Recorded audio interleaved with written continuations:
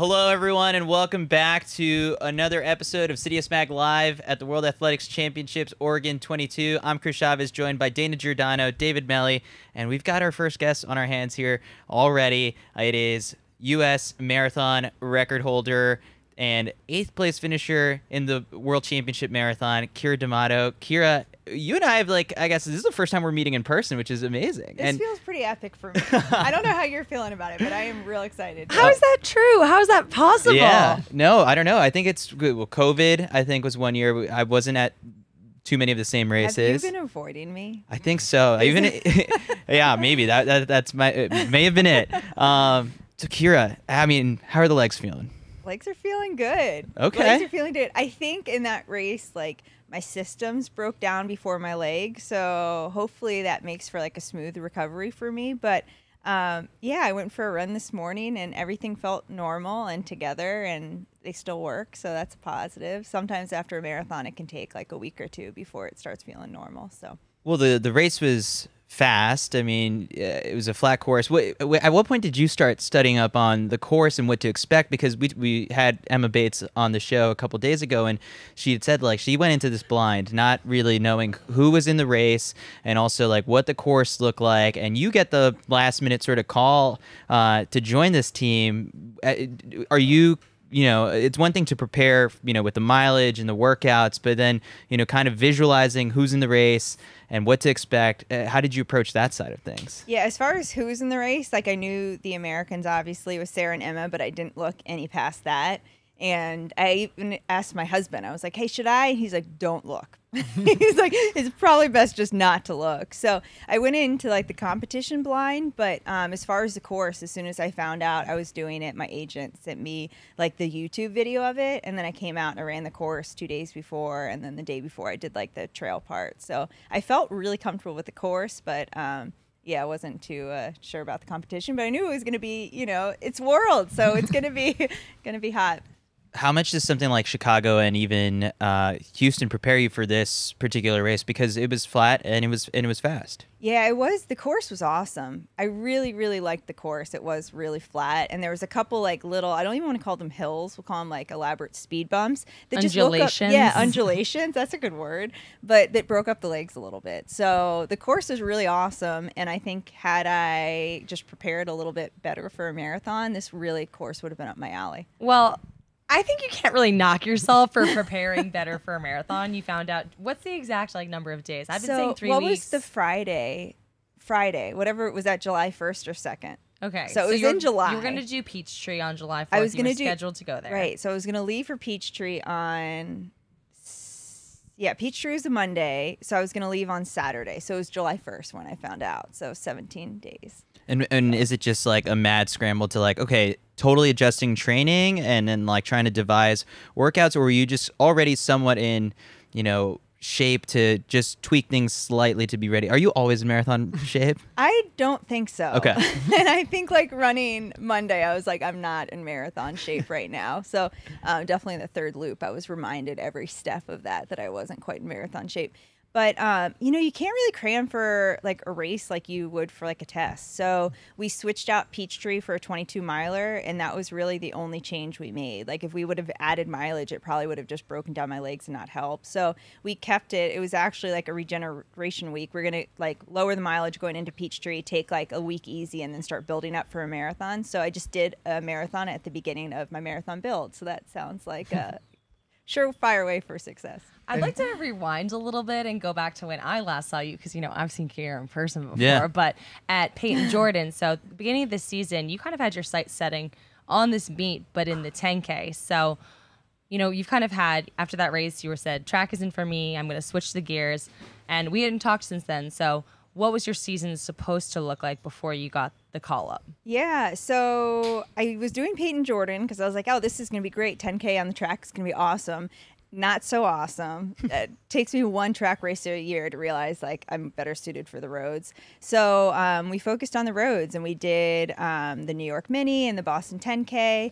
25K champs where I saw you. Oh, yeah, the 25K champs. Everyone hangs out with Keira except for Chris. Yeah. That was also a little premature for a 25K, but that's totally fine. But so then we were gonna like pull it back and then start training for a fall marathon. So but yeah, this was similar to Chicago. I was injured like leading into Chicago and just started building up. So I felt very similar with my preparation for this race in Chicago. But from this, I was coming off of like a pretty good 10K season, which is Chicago. I was coming off injury. So I think that was a big difference. And then when the race actually went off, you actually sent it the hardest early of the Americans. I went in wanting to win the race. You know, hell yeah. Call me 17 days of preparation. Of course you want to win. Crazy, but like I like really feel like there's no one in the world that I can't run with.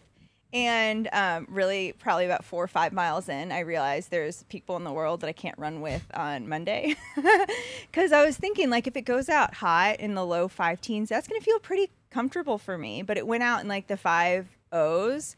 I'm like, okay, well, now it's going to settle, right? And then I saw another, like, it was like 5.08, 5.09. And I'm like, okay, this is not, like, I'm barely going to cruise in a marathon. This is not. So I had to, like, pull back. And then I could hear the chase pack with the Americans behind me. So I was like, okay, maybe if I just tempo a few miles and then just tuck into that pack instead of running in no man's land, that's probably the best way forward for me. And then, so up front, for folks who watched the race, know like there was some crazy fartlicking happening in the lead pack. They were speeding up and slowing down. How much of that can you see? Did you have people on the sidelines yelling at you, or could you even just see them kind of coming back? Yeah, for a while I thought we were going to catch them because people were telling us like 40 seconds ahead, 20 seconds, and even at one point I think we were like 11 seconds ahead, and then we looked up and they were gone. So I think that's when they put in like that crazy surge. But I mean, I'm going to go into every race I run trying to win it, you know, and I kind of learned the hard way that I'm not going to win it, but you know, I wouldn't change how I raced, and I'm going to do it exactly the same way next time too.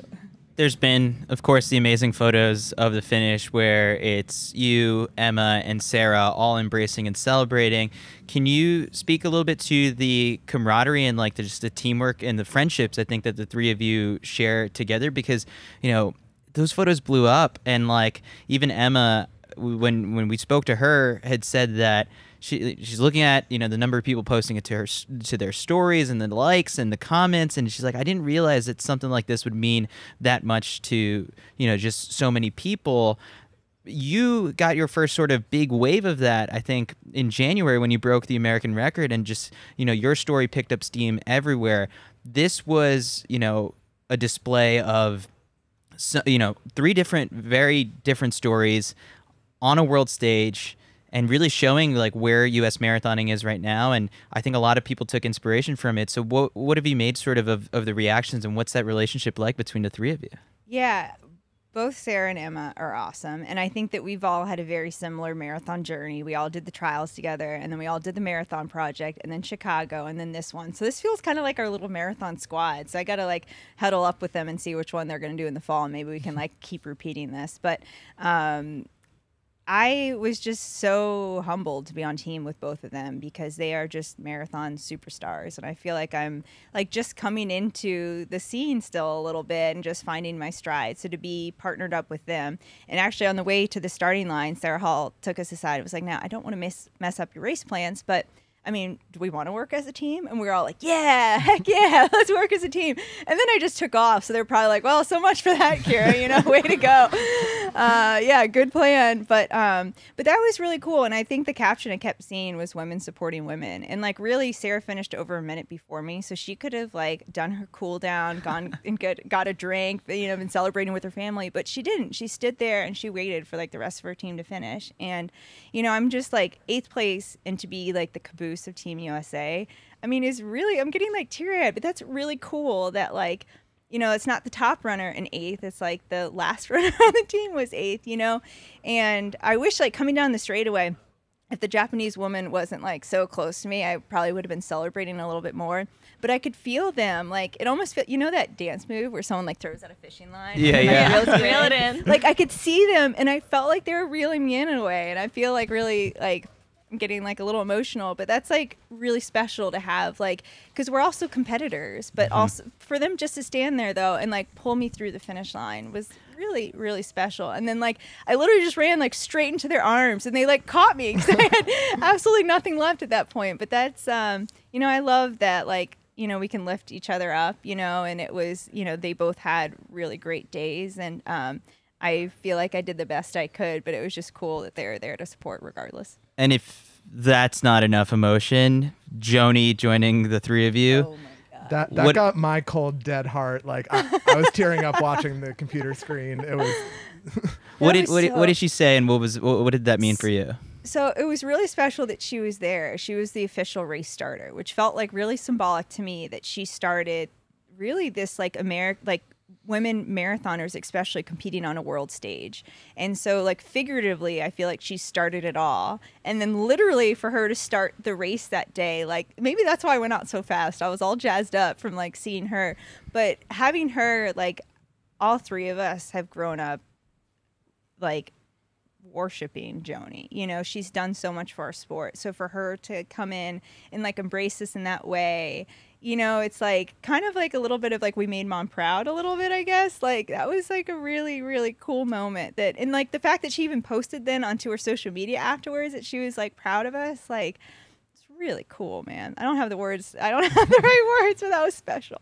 So when we spoke back in December, you were saying that you'd never made a USC team before, which is why you were kind of aiming for it on the track. Mm-hmm. And you got the call up. You had qualified for World Championship team, but our friend COVID threw a wrench into that. Mm-hmm. So what was it like finally getting the U.S. gear? And the follow-up question to that is, how did you pick which uniform? Okay, well, so finally getting the gear was awesome, and I'll tell you a real quick story there. My passport expired like a month ago, and you need to bring a updated passport. So when I got the call, I was like, I'm in. They're like, okay, make sure to bring your passport. So then I called them right back. I'm like, I just opened my passport. Like, and my heart sank. So I'm like, is this like, did I just lose this opportunity? Because I don't have like a up-to-date passport. But it expired like last month. They're like, it's okay, we'll get you in. Just go get your passport picture. And then they connected me all, so I got that all done. But I wore my like Team USA gear for my passport picture. Like that's how proud I was. Wow. So I go into the passport agency. I wait like hours to finally get it, and they're like, "You can't wear USA stuff in the picture." I'm like, "What?" Isn't it just your face anyway? Yeah, that's what I thought. That it didn't even matter. But they're like, "You're gonna have to go get a new picture." So I had to leave out of the agency where you have to go through security and wait in like 2 hours of lines. I had to go get a new one, and I had just come from working out. So my new passport picture is me, super sweaty, like looking like really tired and annoyed pretty much, but hair best everywhere. Part is they probably didn't know you were like it was Team USA gear. They're just like, this woman is thrilled to be American. Well, USA. She just got her citizenship. She's getting her passport. I was so proud. I'm like, this is a way that I'm gonna be wearing Team USA gear forever in my passport picture. But yeah, they nixed that, so I had to go get a new one. It was too American for them. Yeah, way too American. But they said no. So anyone out there, passport, don't put USA or military gear. You're not allowed to do that. I learned the hard way, but I learned the lesson for all of us. And what was the other part? So I was really excited. Oh, yeah. So how'd you pick which one? So Emma Bates posted to her story a little poll, which I really appreciated the interaction, because for there to be so many kits there is just really fun. And you guys, obviously, you chose to. So I didn't get to choose because I think I was like the barrel of what was left. So they sent me what was left, and it was just the white one. But I think I would have chose the white one anyways. Yeah. But when I saw Emma, I was like, hey, like, you got options? I mean, I didn't get options, but I mean, I'm wearing white. If you want to wear white, you know what I'm saying. You know, it'd be cool if we match. But really, since you have options, do whatever you want. But her and Sarah both were excited to wear the white too. So that was cool. I think like in all the pictures of us like stomping around, all matching, and like the flying V was like really cool to be a part of that. So I'm glad we all matched. That was cool. Made for that like finish line picture even more like gusto. So after the race ends, I mean, how hard was that in comparison to running the American record in terms of fatigue and the recovery that came after? It's only been a couple of days. Yeah, so it was a different kind of hard than when I ran the American record. Like the American record like broke all of me. Like my like hip flexor was done, my hamstrings were exhausted. Like I couldn't run, I think, for at least a week after that, just because my body went into a different type of like well that it's ever gone to. But for this race, I think that my body, my systems were just exhausted, and I hadn't been practicing fueling because you don't really need that for a 10K. So early on in the race, my body was rejecting any sort of like nutrition I was trying to put in. So I think that added to me just not having much on the third loop. But when in that third, like, I really wish the race was only 2 loops. I think that would have actually been like the perfect distance for me. But in the third loop, I'm like, this is why you train for a marathon. This is like the humbling marathons that you just like, you're like, I don't know how I'm going to run another mile, let alone 8 more miles. But you just keep going and you just find a way. But yeah, that was a hard one, and it took like a lot out of me. I actually like ended up in the hospital the next day because I was like just really like I went to the well so hard. But luckily, because my systems failed before my legs feel great now. So I went for a run today. I'm feeling awesome, but it was a really tough recovery. So on the course, I mean, we see the photos afterwards of the kids and your husband. Like, how was that sort of the atmosphere and the environment that the race provided? Yeah, I mean, that was so special, like, to see them. Like, I saw my husband probably like 24 times around the course, so I don't know how he's like such like a wizard Tony to gets get around. He gets around, man. Some way The or dude another, gets around. yeah. Get the dude a bike, and he's like everywhere. But the kids were along the course, and they were cheering like so loud for Sarah, Emma, and I think that made like all of us smile as we went by, and it was cool that they could all be here and be part of that. And with such like short timing, like the fact that like Team D'Amato rallied and lined the streets was really cool. Had you run any part of the course before? Yeah, on Before Saturday. this trip to Eugene? No, this Okay. is the first time I've been in Eugene since 2003. Wow. So it's been a while. Yeah, the last time, the only race, the Butte to Butte in Yeah. Eugene, I did that in 2003 as just like a fun training run in the summer. But How old were you in 2003, Chris? I don't know. Were I you was born? Yeah, I Please was tell me definitely you were born. born. No, I was I'm a 93 baby, so Third grade. 10. Yeah. Okay, yeah. So, as we've talked about before, you're basically my mom's favorite runner, including myself. I was like, about I think to I'm ask, second. even before you brought up your mom, I was going to ask how your mom's doing. Well, so the craziest thing happened on Monday morning, which, again, my mom likes track and running, but she's not a fan. Like, she's not like super engaged in the process. And she texts me Monday morning and is like, I'm following the women's marathon. I'm getting the updates. And I'm like, you are? Like, I don't think I've ever known her to follow a race that wasn't just one that I was running. And I think especially having it in the US and especially having just so many compelling stories, in the women's marathon and you and Sarah and Emma being such relatable figures. What do you feel like this means, especially looking forward to LA for just American distance running, really engaging with a bigger fan base? I definitely think being in the U.S. played a really big impact on just the popularity of this. And like, I've had people, just reaching out about this that aren't even related, just some like real estate clients or someone that I'm working with is like, whoa, this is really cool. And I'm like, I didn't send you that. How'd you find that? So I think it's really reaching like a broader audience. And I think the fact that Sarah and I are mothers and in our later 30s, like we're reaching a different type of audience too, which is really cool just to feel like more support and, just rally people. So you wear a lot of hats. Realtor, as you mentioned, is one of them. I also really like just hats too. You do love a good hat. Yeah. One of those new hats, though, is you opened up a running store. Yeah. So can you tell us a little bit about why start a running store in your area and what the plans are for the store in the future? Yeah, this threw a little wrench in that. So we were going to have the opening weekend somewhere around now, but we're pushing it back so I can be there for that. So I think maybe next Friday or so. But I think for me, like when I first left the sport, it really broke my heart. And I like stopped running altogether because I associated competitive running with running. So I just stopped. And then I started working at Potomac River Running in Washington, D.C. as their director of marketing. And I saw how to love running again through like recreational running. And that's like when I fell in love with running, like how I feel about it now.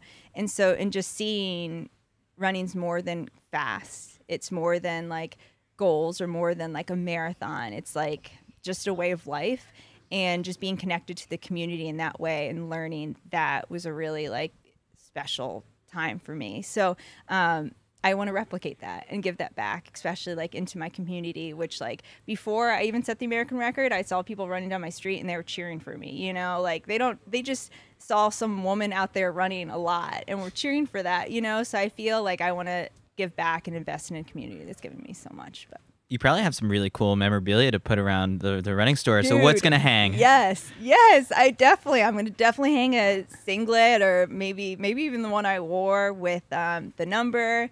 And then I'll definitely be putting up some USA gear there. Yeah, we'll do like an Instagram friendly like wall or something, so you can like connect. Ooh, take some pictures in front of it. Yeah, and I'll have like a little corner that'll have like my favorite products and my favorite nutrition, my favorite like gear, what shoes I train in, what shoes I race in. So it'll be a way, and I really want to like swap that out with other runners in the community too. So then, you know, if you guys, we can do the CITIUS wall or whatever, and cool. put your favorite like products and stuff. And so I plan to have that always changing, so people can kind of learn about like other runners in the space. And still being a realtor as well.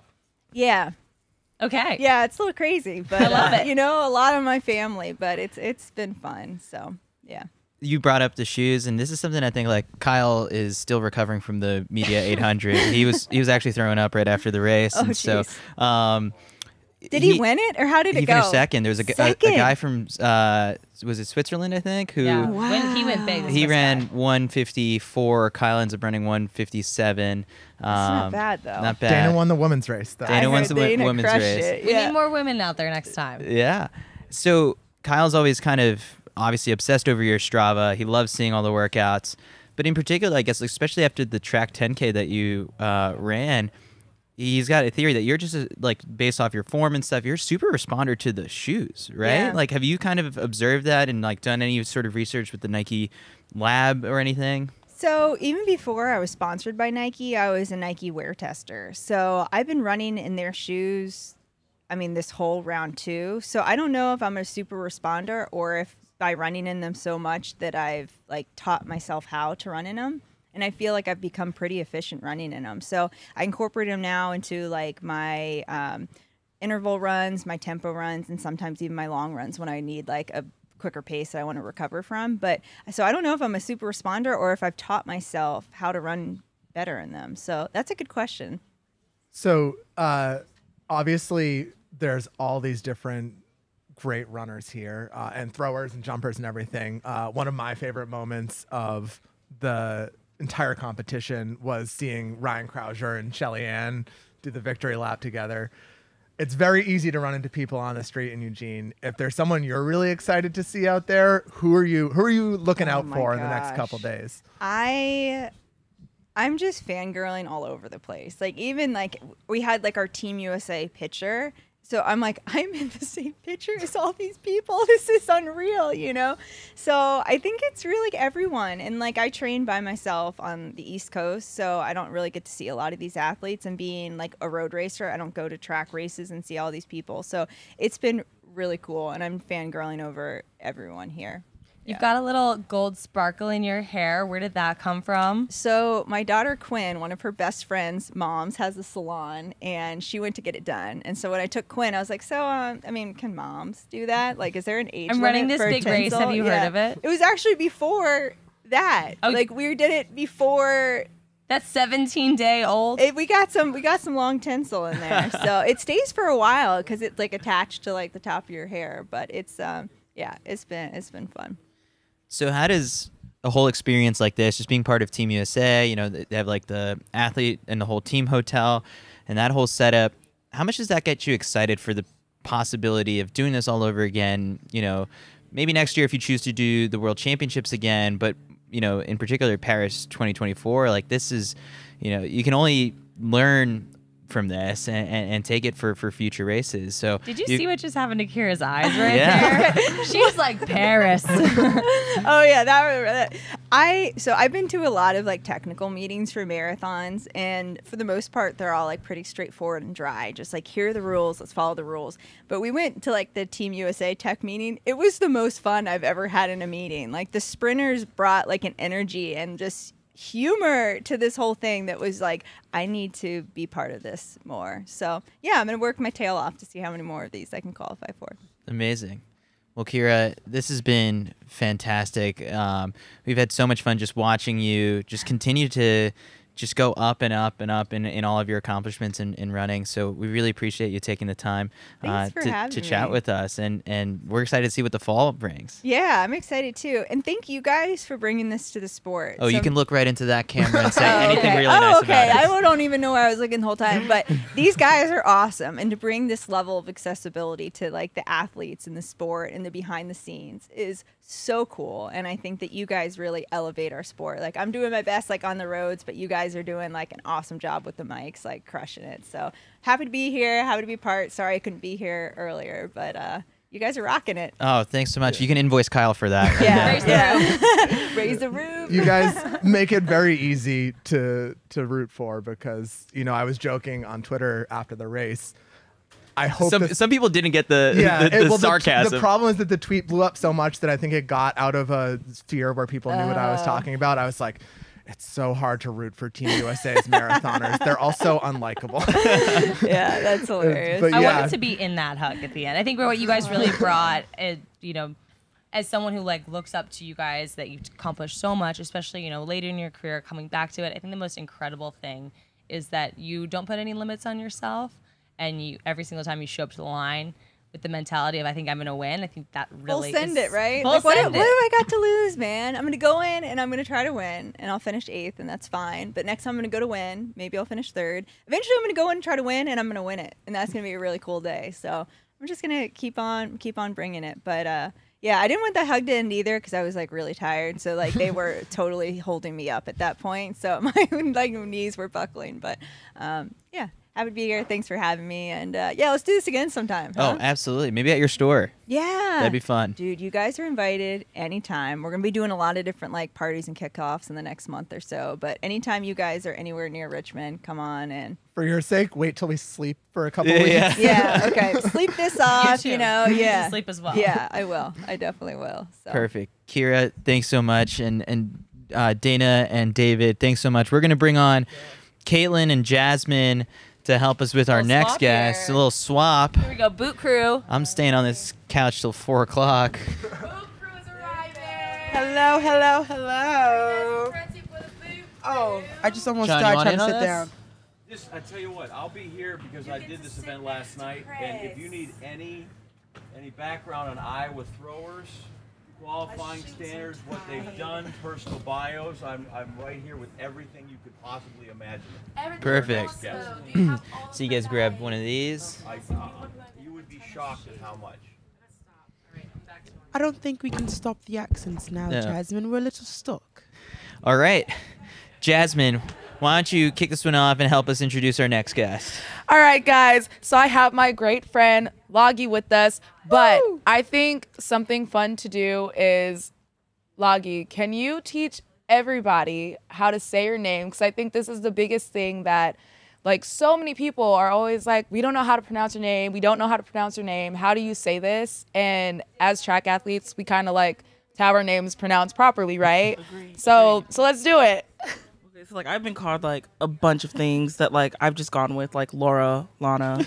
Like I've been called like Leilani or just Lonnie, and I'm just like, whatever, okay, it's me. I've also been called by like the places that I've been from. So I've been Iowa, or I've been, hey, Chula Vista, and it's like, thanks, love it. But it's Laulauga Tausaga, and it's like when I tell people that, I'm like, it rhymes, it's smooth, it's ready to go. Laulauga Tausaga, and they're just like, oh, okay. And then it's like Lu-La or Lao-Lu. And I'm like, the first 3 letters are repeated twice.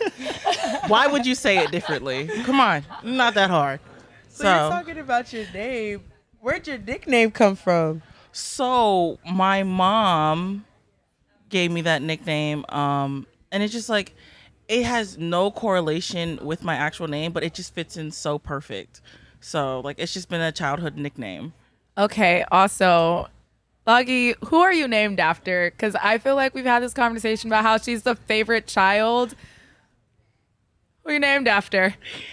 I'm the password child. That's how you know you're the favorite. Oh, okay. You know, if your mom needs to get into her computer and she's like, you know the password, it's your birthday. Or, hey, like, it's your name. Like, yeah, that's me. And I will say it wholeheartedly.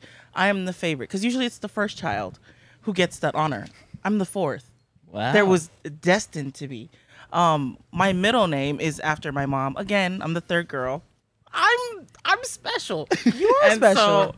So my middle name is Avel Omalo, which is my mom's name, and super, super long. But I'm named like super huge Samoan name. I'm named after like someone down the line in my mother's family who's like a great grandmother. Who my mom says like super, super mean, but I'm just like, I don't know where that correlated with me. Like I could be a stern auntie, but other than that, like I think I'm pretty okay. So 2-time world championship finalists. How's that feel? It feels great, but also kind of saddening. Basically bittersweet. Like, you know, you put all the work in and you have to keep reminding yourself that, like, it's just so hard to just make a USA team. Mm-hmm. Like, people come out the woodwork every year that you don't see the year before. But then making that final and then just not performing the way you want to is pretty upsetting. But like I said, bittersweet. And then just overall, in terms of assessing like the competition, what has gotten into the U.S. women's throws? We came into this championship with the possibility of sweeping every single one of them. I just think we have such diversity. Like our country is so huge, and so like if someone doesn't pick it up, another person will. So it's like we're always rolling deep, and I think it has to do a lot with like the collegiate system that we have. They just spit out like amazing performers every time, and so like to have that pretty much in our back pocket is probably the reason why that we do so well on a national stage. How'd you end up finding the discus as your event? Because it was my favorite thing was like what was it? Jasmine roses are red, violets are blue, and then she had the best answer. She had such a great answer. The way that I found discus was like in high school, everybody does a sport, or for the most part, I was forced to do sports because of my mother. Like she was like really, really. I thought you were the favorite. Exactly, I am the favorite, but like at that moment, you didn't have a say in that one. No, I didn't. Like she's like 5'2", and she just like dragged me by my ear, and I'm like huge as hell, and I'm like, what are you doing?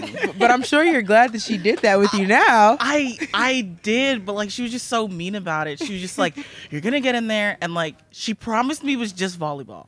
She put me in volleyball. She set you up. And then I came out the season. I was like, okay, so I'm done. And then she goes, you better go ask them what you got to do next. Ooh. They sent me to basketball. Me up and down that court, just heaving. So I'm sitting there and I'm like, now I'm done. And she goes, ask them what you need. They said, you need to run track to be in shape. I said, I am not going to be towing that line. And I got forced to go to a practice, and someone looked at me and was like, how about you just try the throws? And I was like, I will take anything. I will take anything. You want me to jump? I'll jump. Look, I will do anything except go out there. And so like I ended up doing pretty well, and I got a scholarship, and then it was mostly for shot put, but I had like a really hard time in college with the shot, and so discus took off, and I was like, I think I'm in love. I think this is where it needs to be. Think you found it? I think I found it.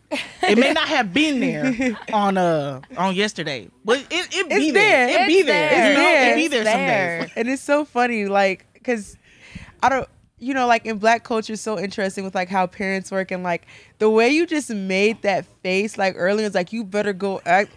You gave me chills. You was reminding me of my father, bro. Like that was so crazy. Straight reminding it to families. And so I kind of want to ask you, because you've gone on two separate extremes, right? You traveled all the way to Doha, which was a long travel, especially for Team USA. Mm-hmm. And then now you're here on your home turf. How did it feel to be here in Eugene? So I guess I have to look from it from a different kind of point of view, as like in 2019, like I was in college, so like making that team was just kind of like doing like a side mission after you finish the entire game. It was just like, oh wow, like this is it, because like you go all the way to NCAA. So it was just like, it was more like a vacation. So I was excited. I'd never been. I was like, oh, I'm going somewhere for free 99, and I get clothes. Period. And so like there was just a lot more ease to go into it, and plus you're far away from home. Here is like you're at home, and then, so it's like there's going to be like America is in that stadium, and they're ready for you, and so like that feeling just kind of creeps up on your neck, and you're like, oh my gosh, like they're here for you, and you just really don't want to disappoint them. But it's also nice too, because you don't have to pack as much. You don't have to worry about, oh well, they have this and this or that. I'm like, I can buy it at the store when I get here. So like, Right. So I guess like it's two different feelings, but great either way. With being here on home soil, I know we talked to a lot of the throwers and like other field adventures this week, and they were just talking about how amazing the atmosphere was at Hayward, especially in comparison to every other meet that they've been to. So I just want your perspective and your opinions about how it felt, being at Hayward and feeling that energy. It was electrifying to the point where you could either sink or swim. So like you were just like, oh my goodness, like there's so many more people here than you've been like at a bunch of domestic meets that we have here. Yeah. No one's really looking for the field events. Yeah. Like people are just like, oh well, like what is that? Like, oh, what do you do? Like, oh, that's cool. Like they don't really know stats. They don't know much like the way they would like a 1500 or something. And then just to have people out there, and then people like, you could just hear people in the stands, like even though it was so loud, having someone like, let's go along. And I was like, it's probably Jasmine. I was like, whoa. That might have been me. I was like, oh my gosh, like they're out there, and like it just gave you like this sense of like pride going in there. It's like, I'm on home soil. I was like, I got my people behind me. I was like, I'm going to put everything that I can into every throw that I have. So one thing I'm kind of curious about, because you mentioned how in 2019 you were still in college, and the World Championships were much later on in the year, but it's sort of like, while still being in school, you have access to all these resources, and it's now sort of as a professional doing this, you're training at the training center in Chula Vista, right? Yes. We've had this open conversation with Jasmine about how the training center is being, I guess the funding is being cut. We see all these elite athletes that come away from this World Championship or even the U.S. Championship with spots on the team, medals. It seems like it's not that smart of a decision to stop doing this. How do you feel towards that? You can speak openly, you can curse, however you want. Cuss it up, blog. Hey. I think it's going to be a decision that's going to kind of deteriorate USATF. Like that's something that worries me a lot, because it's already so hard trying to go back to a collegiate coach, because the things that the training center have offered me in the only, like I've only been there 1 year. Like I'm the skeleton crew. Sorry, rookie. So I've been able to get medical, what I'm saying? Because a lot of us come from the collegiate system of being on their medical, and then we're out and we're like, well, like, now we got to get our own medical, or having some of our trips paid for. That is such a big thing. To be able to travel and have USATF be like, yeah, like we got your back, and then like having dorms. It's San Diego. It is expensive. Come you on breathe now. is $2,000. You don't like, you just want to like, you don't want to do nothing. And so like when I came in, they cut the dorm program, and I was like, dang. But I was one of the fortunate few who has family. Like I'm from San Diego. Let's go 619. Right, you know how it be. Come you know how on. it be.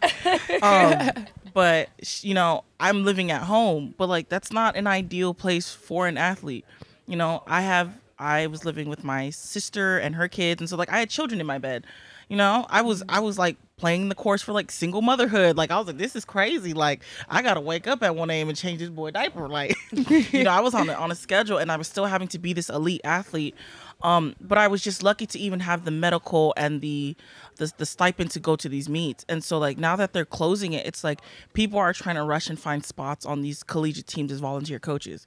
But what no one really understands is these coaches can only have so many volunteer coaches. So you have an influx of kids who don't know where they're going now. There is no real like private groups or private coaches unless you like talk about like runners. Like there's running groups. There's a bunch of those. Now think about like throwing groups. We have like maybe like 2 of them who are probably not connected to a school. But then again, it's like, how many people are you going to keep pushing back into the collegiate system because those coaches aren't being paid to really coach those kids? Yeah. Their goal is to make sure that they win conference, that they win nationals. Right. And so like you can't even take that coach with you overseas. So it's like you're doing everything on your own. And it's like you don't want to be pushing kids who just came from that system out into the world where they don't know what they're doing. It's so hard. Like I know that the statistics are saying like in those first 2 years of going professional, like it will really make or break you. And there's so many people who have been like, you're not making enough money. You don't have a secure place to train. Like you may love the sport, but like it's time to like pretty much like grow up. Like you have to let go of that dream. And it's pretty heartbreaking that that's happening. Josh Awatunde sat in these seats, made me look really small. But he talked about how, he picked up odd jobs like to support himself in his career, whether it was like a bouncer. I could see how that one worked. And so for you, have you had to also balance some other side gigs? Fortunately, I'm in the TPP program. Okay. So I was able to get some cash, but it's still California, and that it's only going to stretch so far. So I went back to my high school and I was a throws coach. And then I was looking into doing a little bit of DoorDash, but then gas prices went through the roof. Hey, because Jasmine, you've done that. I was door dashing, and when I tell you guys, as soon as that price got over $5.50, it's not worth door dashing anymore. It's hard. Like you don't want to do nothing. As soon as you turn that car on, I'm like, yep. Just turn it on with $18. I'm like, God. You don't even want to pick nobody up. You don't even want to go to work. It's like, I just got to make sure this tank lasts me a week and a half. And so, like, I decided, I was like, I'm not going to do that. So I've just been, just fortunate that my mom has been able to help me because, like, I'm not paying a full rent. Right. I have to give a shout out to her. She got me in this sport and she's taking care of me now. So, like, those odd jobs, like, are hard to do. So like I'm not surprised. A bunch of people who were at the training center say how like they had all these little odd jobs that they did to keep things going, and it's kind of terrible that you can say you're a professional and you're not being paid like a professional. Right. So like like for one, that really does suck. When you look at every other big 4 sport in America, like all you need to do is show up and play the sport. Even in the NFL, like you could be sitting on the bench and still making enough money, 6 figures, and literally you don't get hurt. Nothing happens to you. And so, just my comment on that is that's super unfortunate. But kind of bringing it back to like having odd jobs. Like I know for you, we're talking about how you're fortunate to have a little bit more support behind you, so you don't have to stress out as much. But you were just talking about like still having to pick up a job being a throws coach at a high school that was near you. So what is, I guess, some advice that you would give to other people that do have to pick up other jobs and things but still want to be able to be in this professional industry? I think the one thing I would say is like we have to kind of learn a little bit more about money management. For sure, like money isn't easy to come by, but like one thing that I told someone who was still in college, I was like, if you're on scholarship and you want to do this, start putting money aside, because that's going to save you when you get out and you have that oh shit moment where it's like, what am I doing? Well, you have some cash. Where are you going to go? How are you going to fund that? How are you going to do things? You have that in the pocket. I was fortunate enough to do that. I know not a lot of throwers, we see so many people come out of like smaller schools, or, they were walk-ons and things like that, who have been fortunate to get to this level, and they don't got that same opportunity. But, like that's one of the big things I would say for people coming out the collegiate system. If you got that cash, save it. Don't think really about buying that outfit for Halloween. You already know. That's a we keep pulling up with Jordans and like Gucci fits. I'm like, dang, we all can't be Fred just buying land left and right. Bringing his barber out. Just come on. He did that? Yeah. Whoa, we didn't know that. That's pretty cool. That's really nice. I wish I could do that. I mean, Shelly got her hairstylist here, so we all can do things like that. It must be nice. I kind of want to ask a question, because we've seen so many groups and just their family orientation. Like the pole vaulters are super close. They all hang around. We just talked to one of the marathoners, and so hearing about how they have this friendship that they're building. I was fortunate enough to go out to Brazil, and I think this is where me and Lagi got extremely close, was going out to Brazil, and it was really primarily all throwers. I'm an adopted thrower, you guys, just so you guys know. I do the javelin. I don't throw shot. I do the jav. But just to see, and then also she's big balling out here, doing big things. So she was able to go out to a Diamond League meet. So unfortunately, she missed all of us kind of reuniting in Arizona for the Throws Fest, which they put in the long jump because big throws girl here. But can we talk about just that family feel within the throws? Because you guys are so accepting. You guys cheer each other on. You guys really do have fun at these meets together. And so I think everyone kind of needs to hear about it. It's one of the, I don't even know how to explain it. Like, as soon as you see a thrower, it's that feeling of like, okay, like, I know somebody. Even if you don't, I guess like one of the most core memories that I have of like throwers being really accepting was I had made my first team in 2019, and I made the U.S. Versus Europe team, and I was freaking out of my mind. I didn't know anybody, and there was these two jab girls, and they were just giggling up a storm. And I mean, it's Kara Winger and Ariana Ince. And I was just like, oh my God. And they just like completely like enveloped me into their circle. And I was just like, oh my goodness. Like I was freaking out, and they were just like, no, like you're like totally welcome into this group.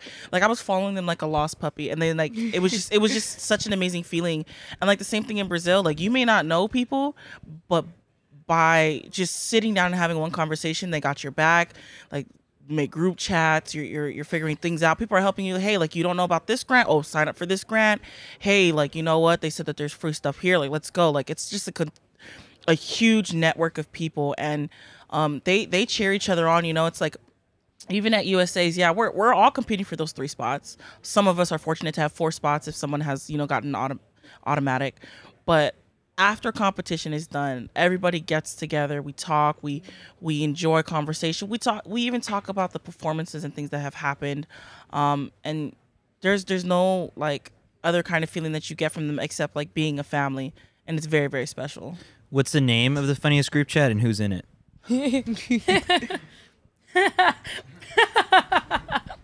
Does Jasmine know something that we don't? Jasmine's in the group chat. Okay. Jasmine's in the group chat, but we don't even have a name for it. Okay. It's just been left. It's just the name. We got to put a name for it now. We got to. We don't know yet, but it's such a good chat. It'll go dead for a little bit, and then someone will say something, and then the phone is just ping, ping, ping, ping, ping. I'm like, wait, I got to get in before it dies again.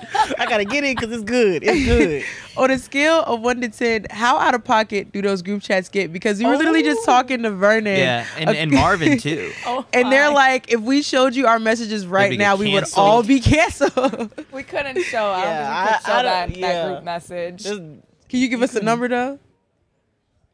From 1 to 10, I say we wake up at violence at 8. Ooh. I love it. I love it. I love it. Violence. Yes, like nobody is safe in that group chat. Yes. So Lagi, I guess like an experience like this, how do you take that energy, the experience, and bottle it up, looking ahead? I mean, we're in a crucial period right now where it's Worlds, Olympics, Worlds, and you want to be on all those teams. I think it's actually kind of exciting to have those teams back to back because even though I was working towards this year, the goal was in mind for making that team next year. And so it's like, it's special because without that off year, people have the chance to be like, okay, I messed up, but like, guess what? We're going round 2 again. Right. We're going right again. We're going to get it again. So I think it's going to be a very special time, not just for throwers or myself, but like for everyone. We're going to see, like, obviously sometimes the teams that people make, like we see different people come up every time. Right. But this is about to be even more rapid. We're going to see people really come out of the woodwork. People show up that we've never seen before. And like people shine that, have struggled in the past to really make these teams. It's going to be a very exciting period. Can you give us a little bit of just your own journey for the people who are watching and may not be as familiar with you? The journey to get here, like from where'd you go to school? What was the big difference to really make the leap and kind of taking the just kind of leap of faith to say, I want to do this professionally? So I had gone to the University of Iowa, and I had made a team in 2019.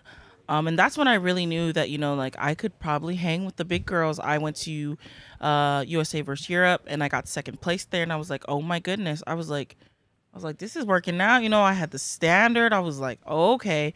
Then I completely different than this year, but I like cruised through qualifying, went in there, did my thing, and walked out and made it to the final like this, like it was. It was nothing. Threw the shit out of that disc. Boom, boom. Okay. We got to put that on the shirt. Yeah, we got to. But yeah, like I threw that thing and I got into that final. And even though I fouled out at that meet, I was just like, oh no, you will be seeing me again. Yeah. And then, 2020 happened with COVID. But I also hurt my back really bad. And so just the struggle of coming back in 2021, I was super inconsistent. I went to the NCAA meet, got second, and then I fouled out in prelims at USA trials. And there was a point, where I was just like, not to be a poor sport, but I was like, do you still want to do this? Like you had struggled that entire year, and the more injuries you pack on, the harder it is to come back. And I was like, is this something you want to continue to do? And I was just really thankful that my coach at the time, he was leaving for Florida, but he told me, he was like, it's okay if you don't want to follow me. He was like, but I need you to continue to keep throwing. There's something special. And so he was the one who got me in contact with Chula Vista. And, I'm really thankful for that. And so, I was able to take another step to get to this journey of having such a hard time in 2021. And then just like fighting through the rounds, because the first part of my season this year was like absolute trash. Like I wish I could go back and delete it. And then, like I was building, like Jasmine said, like I had made a Diamond League, and then I got invited to another Diamond League, and I was like, oh my God. Okay. She in here now. Yeah, went to sleep, woke up, another Diamond League. Another one. Like, oh my It God. just kept going, and I was like, dang, go ahead, I Lobby. was like, every day I wake up, I'm getting new Diamond League. I'm like, oh, I'm flying. Is there a disc in Monaco? No. Oh, that's So I think gotta I get you there. Oh, see, Yes. everybody keeps talking about Monaco. Yes. Oh, it's amazing. They treat you real nice there too. They got caviar at the meat hotel. You might find your sugar I don't daddy eat there. that. No, Okay. I didn't either. I just was like, I'm here. I got to try it. Okay, all right. Are you looking forward to any big meet in particular?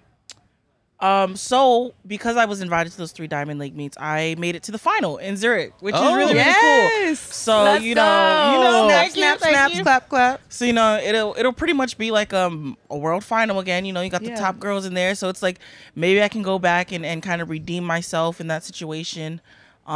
Just really pleased because a lot of people like, this is it, Worlds, and then they got to go back into training. I still have such a long season. I have the NACAC team, and then the final in Zurich. So I'm just really excited to kind of get over this hump that I've had right now. You're talking a lot about your journey and a lot of back-to-backs. And, we just mentioned how even if something doesn't go right one year, there's like the next 5 or 6 years of just straight championships. But I think something that's important to talk about is like, taking care of yourself during those times, because I think it was another athlete that we spoke to. It's just like, you're training for 11 months out the year. You get like a 2 or 3 week break, and then you're right back into it. So we're just curious, like, what's your plan to continue to take care of yourself physically and mentally as we go into like this amazing like championship stretch?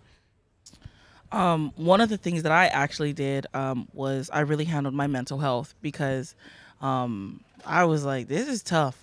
You're coming from a situation where you're being kind of catered to in the NCAA, and then you kind of get spit out, so like, one of the greatest things that happened was like USATF making sure that there were people on staff for that. So, being able to go through like exercises to make sure that you are unwinding mentally, because we focus so much on like, okay, like I have to go do some recovery work with your body, but it's like your mind is doing so much work, and you don't understand that like it needs a break. It needs a mental massage as well, or it needs to put on some Normatec boots or something. And so like that's one of the biggest things that I've done. But also I'm back home now. So like when you're away from at school, you get homesick, but I'm not. Like I can go and bother my mom if I want to. I can go tell my brother like, hey, like let's go do this or that. And so finding the actual time to figure out who you are without track and field is so important, because it will consume you. Like you said, 11 months of constant training, all you know of yourself is I'm an athlete. Yeah. But like in those 2 weeks, it's a 2-week break, but you're like, damn, like do I really do anything? Like I kind of just throw. Like I don't do much. And so like having to find hobbies to make sure that your mental health is being catered to is one of the most important things. What are some of those hobbies? So for me, I love going to the movies. You know what? It's just something about sneaking snacks in that just get my blood. Ma'am. You know what I'm saying? Adrenaline pumping. Wait, what snacks are you bringing in? Look, I'm bringing hot Funyuns and a Snicker bar. Hot Funyuns is crazy. Man, so good. So good. And then another thing I like to do is I'll just hang out with my sister's kids, because my sisters and brothers are a lot older than me, and so it's like having like siblings in the house. So like I will do things like I don't know, let's go play mermaids, bro. Like I don't know, like you guys want to go swimming? Like let's go do it. Like I'll be that auntie. Let's go. Give me the goggles. Let's go. So it's like just finding that family time and that funness in my hobbies has just been really great. We'll do one question each before we let you go here. Mine is Josh was talking about, all the throwers going out and hitting Denny's. Did you hit the Denny's last night? I watched them walk out that hotel from my hotel window. Oh, wow. Lord. I still had to compete, and I said, damn, I want to go to Denny's. I said, what we doing at Denny's? A margarita and some pancakes don't sound bad. Damn. Me and Jasmine can take you. Man, I was like, qualifying tomorrow must be nice, huh? Wow. Okay. I was kind of hurt, but I mean, you know what? Still got a couple more nights. Oh, yeah, a couple more nights. I love it. You know what I'm saying? We'll find you in there. I got a couple. Find me immediately. I got a couple fun questions really quick. So, if you could have a theme song to a TV show, what would your theme song be? Oh my goodness! Why would you ask me that? Come on, Loggy, on spot. I'm thinking.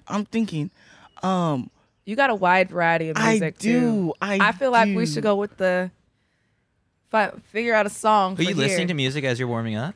If I tell you my music preference, oh God, I don't think you gotta let us know. It's a no judge zone. It's a no judge zone. I listen to like a bunch of music. So like I'll start off with like something like soft and like nice country songs or Billie Eilish. And I gotta judge that. No, but hold on. Country. I know. No, whoa. Hey, one thing about country women, they know how to read them cowboys. They'll smash their car in. You know what I'm saying? Carrie Underwood be doing it. Somebody heard y'all is tripping. But then I'll move from that to like anime opening. Yes. You know what I'm saying? We got another anime in the house. I'm telling you, them anime openings, I be feeling hours. All them Naruto openings, man. And then I listen to like mariachi music too. Okay, you really. This leads into my next question, and then we can go to Caitlin. Go ahead. Wow. But what's the final song? Is it mariachi music, and then you're going? I think it would have. Oh my God, I'm getting nervous. I think it would just have to be an anime opening then, from like Jujutsu Kaisen. Yes. Look at my nails. Okay. And then for me, my final question before we hand it over to Caitlin to ask hers. So you're taking this trip at the end of your season to Hawaii. Can I come? I need a scale. So you guys, she's dating somebody, and I need a scale of 1 to 10. How mad are you gonna be if he don't pull up with a ring? We not making it back on that flight. Oh, she said it. Going down in the Pacific. She said it. They're going down in the Pacific. Yes. They be calling the box talking about she putting the plane down. Oh my God. We going down. Hey, if you don't going down. If you don't see Loggy at the rest of these meets, because she in jail somewhere. Hey, look, till death do us part. Death do his part. Don't play with me. I'm in love. I'm in love. She got that aggressive love too. Don't fuck with her. I love it. I will throw a discus at his neck. Please, guys, Oh, don't do this. shoot. Oh, shoot. Loggy. How Oh, you- God. How do you close? How do you close this out Come on, after that? Caitlin. Oh, I don't even know how to close this. I was going to go back to anime, but damn. All right. Okay. Well, one quick question before I get into the final one. But do you watch One Piece as well? If you tell me no, I'm going to cry. I say no. There's too many episodes. Dang, Same bro. thing with Naruto. I can't- All right. No, ma'am. No, ma'am. All right. No, ma'am. So, question. Do you watch Dragon Ball Z at least? No, ma'am. Oh my God! I can't even ask you the matchup. Do you watch Attack on Titan? Yes, ma'am. Okay. Yes, ma'am. All right. Now we Yes, can get ma'am. somewhere with this. Who do you believe in your training group could survive the rumbling? Ooh, and your training group. We all Titans in there. Ain't nobody survive. We ain't no man. All right. I All right. If y'all all Titans, what Titan will you be? And you can't say the female Titan because That's true. And I would have to say the Colossal. I'm big as hell. Yeah, for I be in there sure, for swiping sure. thing. Whoosh. Whoosh. they gonna be wiping out the Hey, whole wiping city, bro. everybody. Oh, this your farm? Smash that boy. I'll be a menace. I'll be a menace in there. I can't even say that you're not a menace because after you talking about putting the plane down in the water if you don't come on with a ring, I don't know about that. We talk about that about once a week, y'all. Man, in that group chat. Oh man. Hey, don't leave hints if you ain't gonna go through with it. Oh, we'll make sure to clip this and tweet it out. Oh so just yeah, so he knows. make sure you let him know. Yeah. we Is it gonna what's let him his know. Twitter handle? He don't got one. Okay. Yeah. Instagram. Yeah, I can get that to you. All right, I cool. can get that to She you. said Perfect. she's We'll make not sure to about tag to him. announce it to Let everybody. Let him know. Well, Let him know. So for our followers, if we post a clip, everyone in the comment section will have to tag him in the comments Yes. to make Yes. sure that he gets and sees this reel of Loggy, making sure he knows what to expect on vacation. So, Loggy, thank you so much for doing this. This was a blast, and hopefully next year in Budapest, you've got some jewelry on you. Hardware. Man, Finger let's feeling pray heavy. about it. Let's Yeah. pray about it. All right.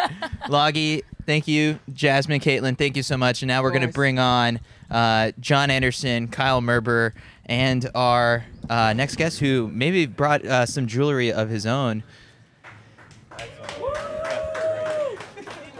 So, Loggy, I did your event last night for World Athletics. I just called you Betty. So, yeah. All the international commentators were like, "How do you say her name?" And I said, "I just call her Betty." And that guy, and then she's Betty. Yeah, I just call her Betty. All right. That was electric. That was amazing. By the way, you got run over, right? You know that, Oh, right? that was like, amazing. You were just set decoration. All That's all right. you were was set decoration for that piece. That Yeah. was amazing. Here we go. It is our next guest is the World Championship bronze medalist in the 400-meter hurdles, one of the best stories in track and field all season. The man who doesn't get out of bed for more than $5, so I've got $10 right here to hand. Appreciate that. Trevor How's that for an intro, Matt? Bassitt, welcome to the show. We have just, I woke up excited for this one. How are you feeling? I feel good, especially since I just got $10. So Yeah. I feel really good about that. By the way, 16 months ago, that would have been a violation. The poor kid would have lost his eligibility. Hey. Now Yeah, we're pro, golden. nil, everything. Perfect. They didn't give you any prize money for that medal?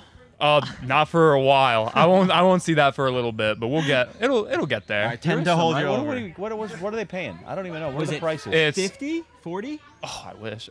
First gets 70, second gets 35, third gets 22. Okay. 22 is a weird number. I also Honestly, thought just so. 20. Or around 25. No, we'll stick with 20. Either keep it at 22, round up to 25. Either or. We don't need to drop the number. So that race, how many times have you watched it now? Honestly, one time. Really? I watched it with my family at their Airbnb after, mainly because I just wanted to hear like the commentary and everything, kind of see the broadcast, like the show of it. I really only watched it that one time. I'll probably go back and watch it more, but I kind of just watched it the one time. We saw you in the mix zone. I spoke to you, and the question that he asked you at USA's, and it goes back to your original lap count interview in the winter, was, would you tell Hurdle 8 and that's really honestly where the big move was made. Because if people picked it up for the final 100 meters, you were sitting in what place? It was like I was in sixth. Yeah, Sixth so you place. closed hard. We need a shirt, Six something pays about hurdle 8. Right. You and six hurdle 8. pays like $1,300. So you were thinking Sixth money. is not 22. It's not 22. It's an even stranger number. It's it's an odd number. More abstract. There might be sense in there at that point. No, so the good news is I've been talking to hurdle 8 less and less because I've been getting so much more comfortable and better with it. For people that don't know the background, hurdle 8 was always kind of my issue. I would stutter going into it because this hurdle spacing was weird. With the other hurdles, I felt like I'd hit one. So it had just been weird. I would like have to mentally tell myself a cue to go into it. But at this point, things have been going so well, knock on wood, that I just haven't really had to think about it that much. I was kind of just running through it. So hurdle 8's in the past now. I don't worry about that. It's just like all the other that's hurdles. your ex? Yeah, it's just like all the other hurdles. I'm so through with hurdle 8. That's the last one off the curve, right? Yeah. And then we got 2 as we go And then through. 9, 10. 9 and 10. By the way, you were way out there too to run this race. Yeah, I don't know how I got lane 8. The lane assignments have been kind of weird, it seems like, for the finals. And I thought with me, like, I got a big Q energy with second in my heat. And fourth fast time overall, I was like, oh, I'll probably be in like 7 or 3, maybe I think 6 is the 4. preferred lane in that track. I think they're giving, I think it's 6 because it's a 9-lane track. But I saw the lane draw was 8, and I was like, shit, okay. It's like Rai said, like we had literally talked about it. I'm like, I'm in lane 8, he's in lane 3. Like, we just got to send it. It's got to be a full send. So Rai in the mixed zone, like in addition, he was happy with his silver medal, which was great to see because like last year, we obviously know how down he was after the Tokyo Olympics because he did everything he could, got under the previous world record and came away with the silver. And this time he was so thrilled. And I think a big part of it and what he spoke about was the fact that he comes into these championships most times and he's Mr. Solo Dolo, focused on him by himself, gets into the right headspace. Something about the friendship that you two have struck in the past week really, led him to say, hey, do you want to do blocks together? And you guys did that. And we saw it in the tackle afterwards where he just it drills you to the ground. And he was so amped for you. Can you take us through, I guess, like the past week and this friendship that has blossomed because it's, the buddy cop movie that we want to see made? Yeah, it's funny because for me, everything's really coming full circle for me. I remember, was it 2019, his last year at USC? So when he went I remember sitting in my living room with my parents. I had just ran 51.3 to win the D2 championships. I watched him go 47.02. And I was like, wow, this dude's insane. And then, like I said in multiple interviews, he's the standard for American 400 hurdling. So I've always kind of looked up to him and, like, trying to get to that level. And, like, we'd cross paths at USA's, like, maybe talk, some things here and there. And it's funny, I didn't know Rai knew who I was. We're at the USA Championships. It was one of the practice days. I'm waiting for my parents to pick me up by the exit. Rai and Michael Norman are there with like their group. This is back in June. At USA's. And this kid walks up. He like talks to Rai, talks to Michael Norman, and he comes walking to me. I was like, oh, he's gonna like ask me for like a picture or something. He goes, hands me his phone. He goes, hey, can you take a picture of us? with So I'm like, yeah, no problem. So I grab his phone, like mid-picture, Rai goes, you don't want a picture of Trevor Bassitt? And I was like, oh, shoot, he knows who I am. But you should have done the selfie, like turned around. Oh, yeah, make sure just you were totally in tried it. to play it off. But yeah, so that kid, that was a humbling moment for me going into the USA Championships. But then, yeah, like I was out at the practice track here. Rai and Michael showed up. I had blocks that day. Like I was getting hurdle set up. And yeah, Rai was like, hey, like, are you doing starts? I'm like, yeah. He's like, oh, you want to do starts with me? And I was like, yeah, like you're Rai Benjamin. I'm not going to turn that down. And yeah, just kind of from there, then he kind of learned my story a bit from there because his coach asked, like, oh, like, where's your coach at? And I was like, I'm right here. And then I kind of went out of my way a lot more to kind of try to talk to him and pick up stuff from him, just kind of be around. Like he said, I have good energy. Rai has great energy. He's a great dude. I can't say enough nice things about the guy. So you mentioned the being self-coached aspect of your training. Kyle on the podcast a couple nights ago was recounting just exactly why your story is so amazing this year. You were holding back tears a little bit. I mean, emotional. it's special. It's funny. A lot of people have asked what the best moment so far is, and Joe Kovacs in the jacket. Definitely the funniest. But for me, it wasn't a gold medal. It was your bronze medal. Was the thing that for me was the most emotional because I was familiar with your story, and I'd allow you to tell the story rather than me do it because it is yours. But for myself and maybe anyone who is previously familiar with it, I know maybe if you didn't even know the story, it's just like, hey, who's this guy? That's not Rai Benjamin getting a medal. That's another American too. Like, that's cool in and of itself. But then being aware of everything that you had dealt with in the past year, that highlight of the championships, and I can't imagine something topping it. Yeah, so kind of what had happened was, so I get going to the U.S. Olympic trials seeded third overall with a 48.80, which is insane to think about 48.80 being third at the U.S. now with how this event's taken off. But I end up placing eighth. I was very detrained going into the meet. I hadn't been able to run for a month because of an ankle injury in both ankles. And then I'm watching the Tokyo Olympics at my house. I forced myself to watch the 400 hurdles because I know it's going to hurt, but I need to watch it. And obviously Ryan and Carson run their times, right? 45.9, 46.1, Allison 46.7. And there was a 3-day stretch where I was like, should I think about switching to the open 400 or the 200? But I was like, no, just stay with it. And I was having a text conversation with my head coach, Judd Logan, and we were talking about the race, and I just said, I was like, yeah, I guess I got to step my game up. The world record's now 3 seconds faster than my lifetime best. And then he goes, and then people have seen the post because I posted it of him saying, you'll be in the final at World Championships in Hayward. I believe that, # get that lane. And then he sends, in classic Judd fashion, he's like, I'll screenshot this so when it happens, I'll put it out. It'll make for a good tweet. And Judd ended up passing away in January from COVID-related pneumonia. He was diagnosed with leukemia in 2019 and beat it, destroyed it. You would have never known. Seeing him, talking to him, he just brought the same energy every day. And so he passed away in January.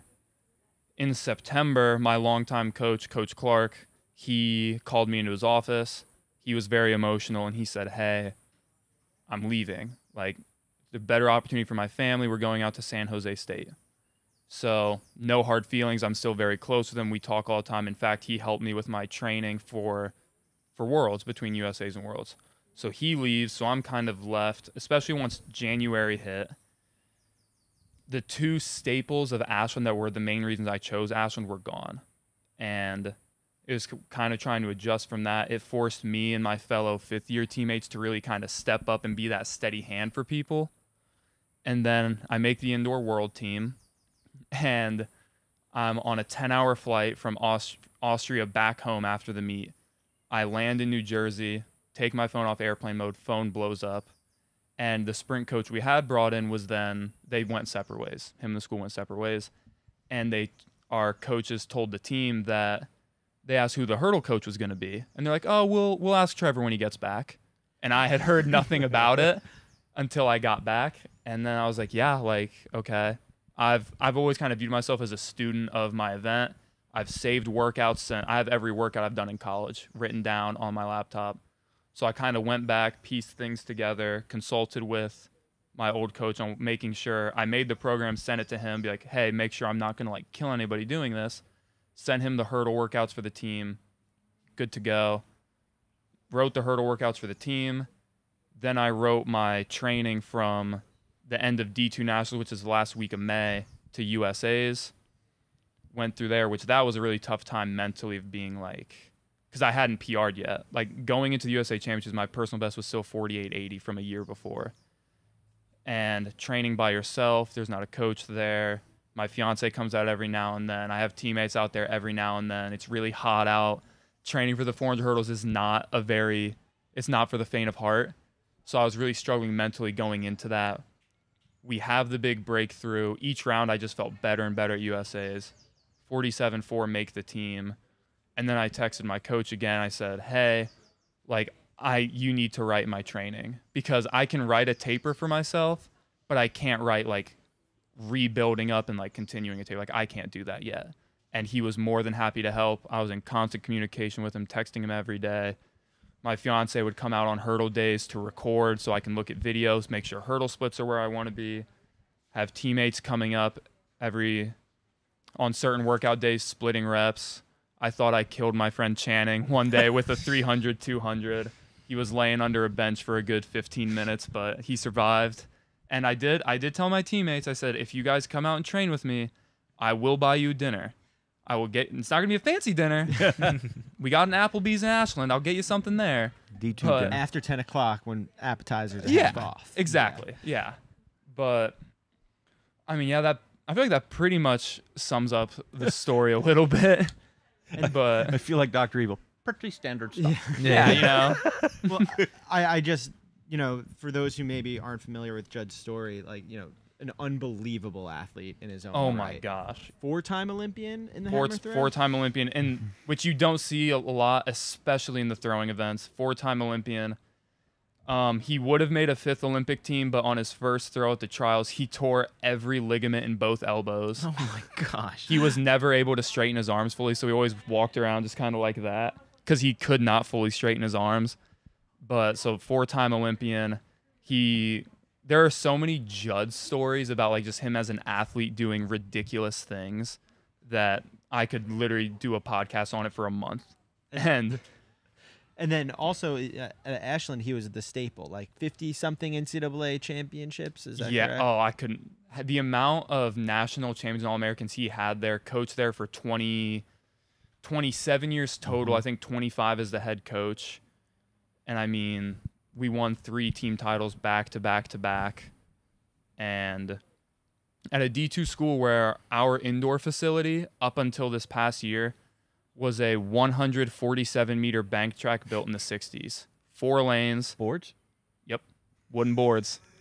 You run, and you just hear boom, boom, boom, boom, boom of the boards. Super sketchy. When you're going around the one turn where they throw a hammer into the net, you kind of got to look and make sure. Because then also off to the side in the wall, there's like 5 holes from where a hammer slipped out of someone's hand and went through the wall. Very, very not safe, but it produced a lot of national champions. So you're in 6th place with 100 meters to go, less than 100 meters to go. Yeah. You basically dive at the finish line. On TV, I don't even know if you realize that your name was 4th initially. I did end up seeing that mine was 4th initially. In the stadium, it was a long wait before we knew. 15 seconds to be exact. And the longest 15 seconds of your life? Longest of my life. And it just is. It's such a perfect story. Like was it his birthday? Yes. Was it on that day? The finals day was his birthday. I mean, it's all of these things coming together is why it's so special. And what's the outpouring been like since? It's been. I mean, my phone's still. I'm pretty much bringing a portable charger with me everywhere because by the time I open and close a social media page, I have more notifications. It's been unbelievable, and I'm really happy, and I was touched by the tribute NBC did with me in the call room. They put up a graphic and everything. They told the story, and I really appreciate that because it meant a lot to me and so many people that Judd had touched. And I mean, one of my favorite things to say now is that Judd was not much of a runner in his day as a hammer thrower, but he runs those races with me. And I mean, I did go back and look at the race from my fiance angle because she records the race, then records the board. They put up rise time, and from the time between rise and mine is 15 seconds, which thinking about how instantly results pop up is a really long time. And I also didn't blink. When rise time popped up, I was staring at the board. I was like, I don't want to blink because I don't want to miss it. Did you think you had it? I did. I thought I had it, but then 15 seconds is a long time to just be in your own thoughts. And I was like, oh, it's Indoor Worlds all over again, where I missed out on a world title by 0.05. And then I was like, no, but I think I got him.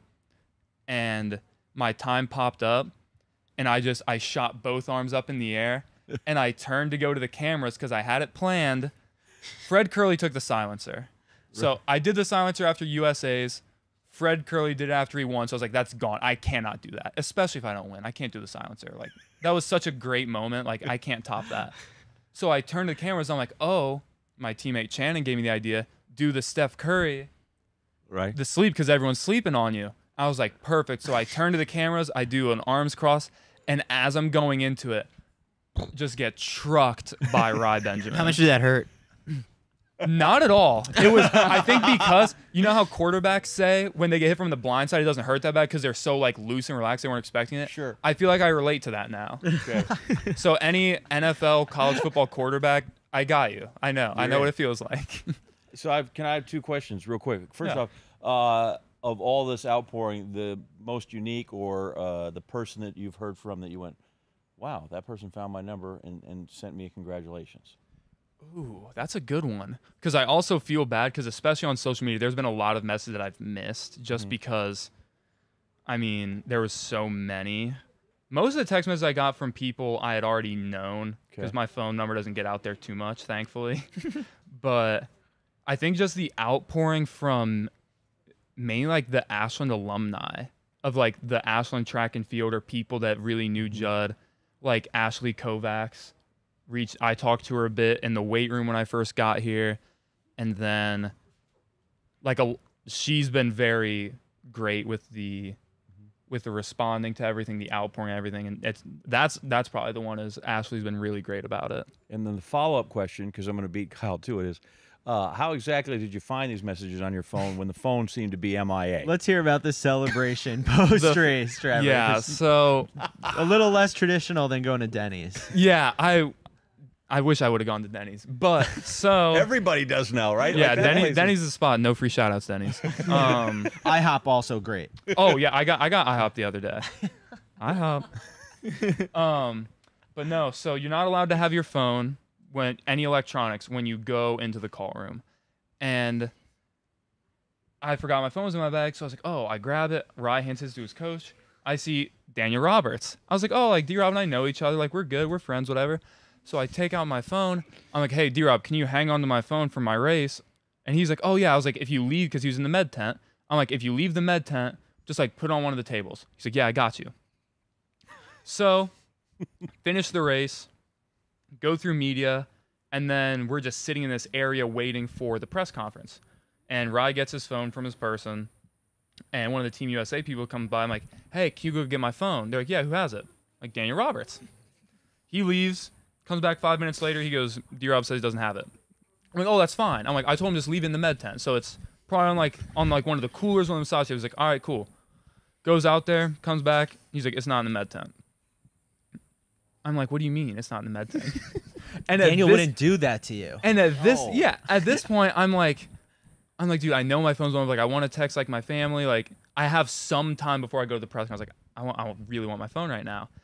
And they're like, we'll work on, we'll get it back to you after the press conference. I'm like, okay, cool. So I finished the press conference. He's the first person I see when I walk out the door is the Team USA guy, Chris. And I'm like, you got my phone? He's like, no luck. So I'm like, okay, well, I'm going to go to drug testing. This will be a little bit. So I was like, did Daniel say put it somewhere? He's like, he said he put it on the massage table. I'm like, okay, go check there. Check on the ground around. Maybe it was in a bag. He's like, yep, I'll do that. Get out of drug testing. I'm like, you find my phone? He's like, no. I'm like, all right, let me go look. We walk out of the building. I'm like, oh, it's dark out now. Because last time I was outside, it wasn't dark. And so we go to the tent. They're like, oh, hey, the team tent's like tied up. So I then roll underneath the tent to get in there. I'm like, can I borrow your phone so I can use the flashlight? So I'm using the flashlight, shining around. And he goes, oh, I'll call it. I'm like, great idea. Phone's on Do Not Disturb. Because I put on Do Not Disturb when I warm up because I don't want my music getting interrupted. And so I'm like, okay. So we keep looking for it, can't find it. And my agent, Karen, bless her soul, she's like, hey, we'll take you to your fiance. She has an iPhone. She just find my iPhone. I'm like, perfect. She's like, it's probably back at Team Hotel. Honestly, I'm like, it's probably in Daniel's bag. So we leave the track, drive to my family's Airbnb. I get in the car. I'm like, so where's my phone? She's like, what do you mean? I'm like, you said you tracked. She's like, yeah, I don't have it. I'm like, obviously you don't have it, but where is it? She's like, oh, it's in the stadium. This is hours after you finish. It's 11:30 at this point. It is 11:30 at night. Have you had a single beer or anything? No. Nothing. You haven't celebrated one bit. Terribly dehydrated. So haven't celebrated at all. Because the second I got out of drug testing and would have, I'm like, I need my phone. So we drive back to the stadium. We get as close as we can with like roads being blocked off. So me and my fiance are jogging in there. There's like security guys like, hey. I hold my credentials. I'm like, I'm an athlete. Left my phone. I'm still in my jersey. I'm in my jersey with my bib on. I'm like, I left my phone. It's in there. Like, okay, go ahead. So I go in there. We get to the warm-up area. I'm like, where does it say it is? She's like, it's over here. And it looks like it's in the med tent. So I go into the med tent. I walk up to her door. I'm like, it says it's right here. And then the phone refreshes and it like bounced. I'm like, okay, so now I moved. And then I tried to ping it. I didn't have it saved as a device on our phone, so you can't ping it. Because I feel like back in the day when I was years ago. Yeah, like 5 years ago when I was in high school, you could just ping your phone from anyone. It's like it wasn't a hard thing to do. So I then I roll out from the tent. I'm like, I can't believe you're just navigating around at 11:30 at night. And honestly, this is answering a lot of questions I had about the whole legend head situation. The mascot head getting stolen. I heard about that. Yeah, now all of a sudden it's like, what? But it doesn't seem like it's impossible. I'm just navigating this turf field outside of Hayward where like all the team med tents are. And I'm like, it says it's in the call room. I'm like, there's no way, like they wouldn't let you in the car unless you had to race. So I'm in the call room. I'm like turning over chairs, like looking around corners. There was a printer box I looked inside. I was like, there's no way. But I'm like, maybe. So, and it's not in there. So I'm like, okay. It says it's in the World Athletics med tent. So I'm like, let me go in here. I go in there. Specifically, it's in the World Athletics. Yeah. That's not, it says, check this tent. So I go in there, and it's not in there. So I'm like, it says it's like over here. So I get out from the tent. I'm like looking around. At this point, I get informed that Oregon doesn't have sales tax. I'm like, okay, I can just go buy an iPhone tomorrow. You do have $22,000 now. Yeah. I'm like, I got a little payday. Got a little payday coming in. But so I'm like, it says it's like right in between the tents. But I'm like, there's no way. Because just between the tents, there's like 2 chairs, a TV, and like an AC unit. So like, I'm just so dumb. Like, I'm just going to walk over here. So I walk over there and I look down, and sitting on the chair, face up, screen up, out in the open is my phone. Not with tax. And I'm like, so I get back to the team hotel the following morning, and they're like, trying to find. I was like, I told them where I found it, and they're like, oh yeah. And they're like, Daniel was watching the race on that TV, and he must just like set the phone down there and forgot about it. I'm like, oh, he must have. He must have. So by the time the race went at 7:50. By the time we did the victory lap, got through media, drug testing, it was probably about 10. By the time I get to my phone and take it off Do Not Disturb, it is like 11:45. Wow. And unread texts, I was at, I want to say 75 roughly. And then my Instagram and Twitter, it just said like 25 plus. I had Facebook notifications off, thankfully. And I mean, there were it got to the point in the night where like I was going through just like liking the message, like I'm like, I can't respond to all of these. Copy paste. Yeah. So to people that sent me like a heartfelt message on social media, I just responded with a heart. I'm sorry, but there was a lot going on. So how did you sleep after all of that? Marvin didn't sleep after his 100 medal. Oh, I believe it. I mean, I got about 2 hours. By the time I got to my room, I did feel tired, but I laid in my bed because I got to my room at like 3 a.m. Rolled around, tossed and turned for a while. I looked at my phone like wide awake, and I was like, it's 6 a.m. I was like, all right, I guess I'm getting up at 6 a.m. And I just sat on my phone on social media till about like 7:30 when Trey got up, and then I was like, okay, I'm going to shower and then go downstairs. So my question now is, after 2 hours of sleep, are you maybe on the 4x4, or are we done? Are you allowed to tell us? Because so here's what I'll say. You were second indoors at the World Championships. I feel like I can run a little bit, but so what if we just did a hurdle only 4x4? Like we throw you, Grant, Rai. Now here's the question: hurdle only mixed 4x4. Me, Rai, Delilah, Sydney. disgusting. World record. Well, oh, easily, and that won't get touched.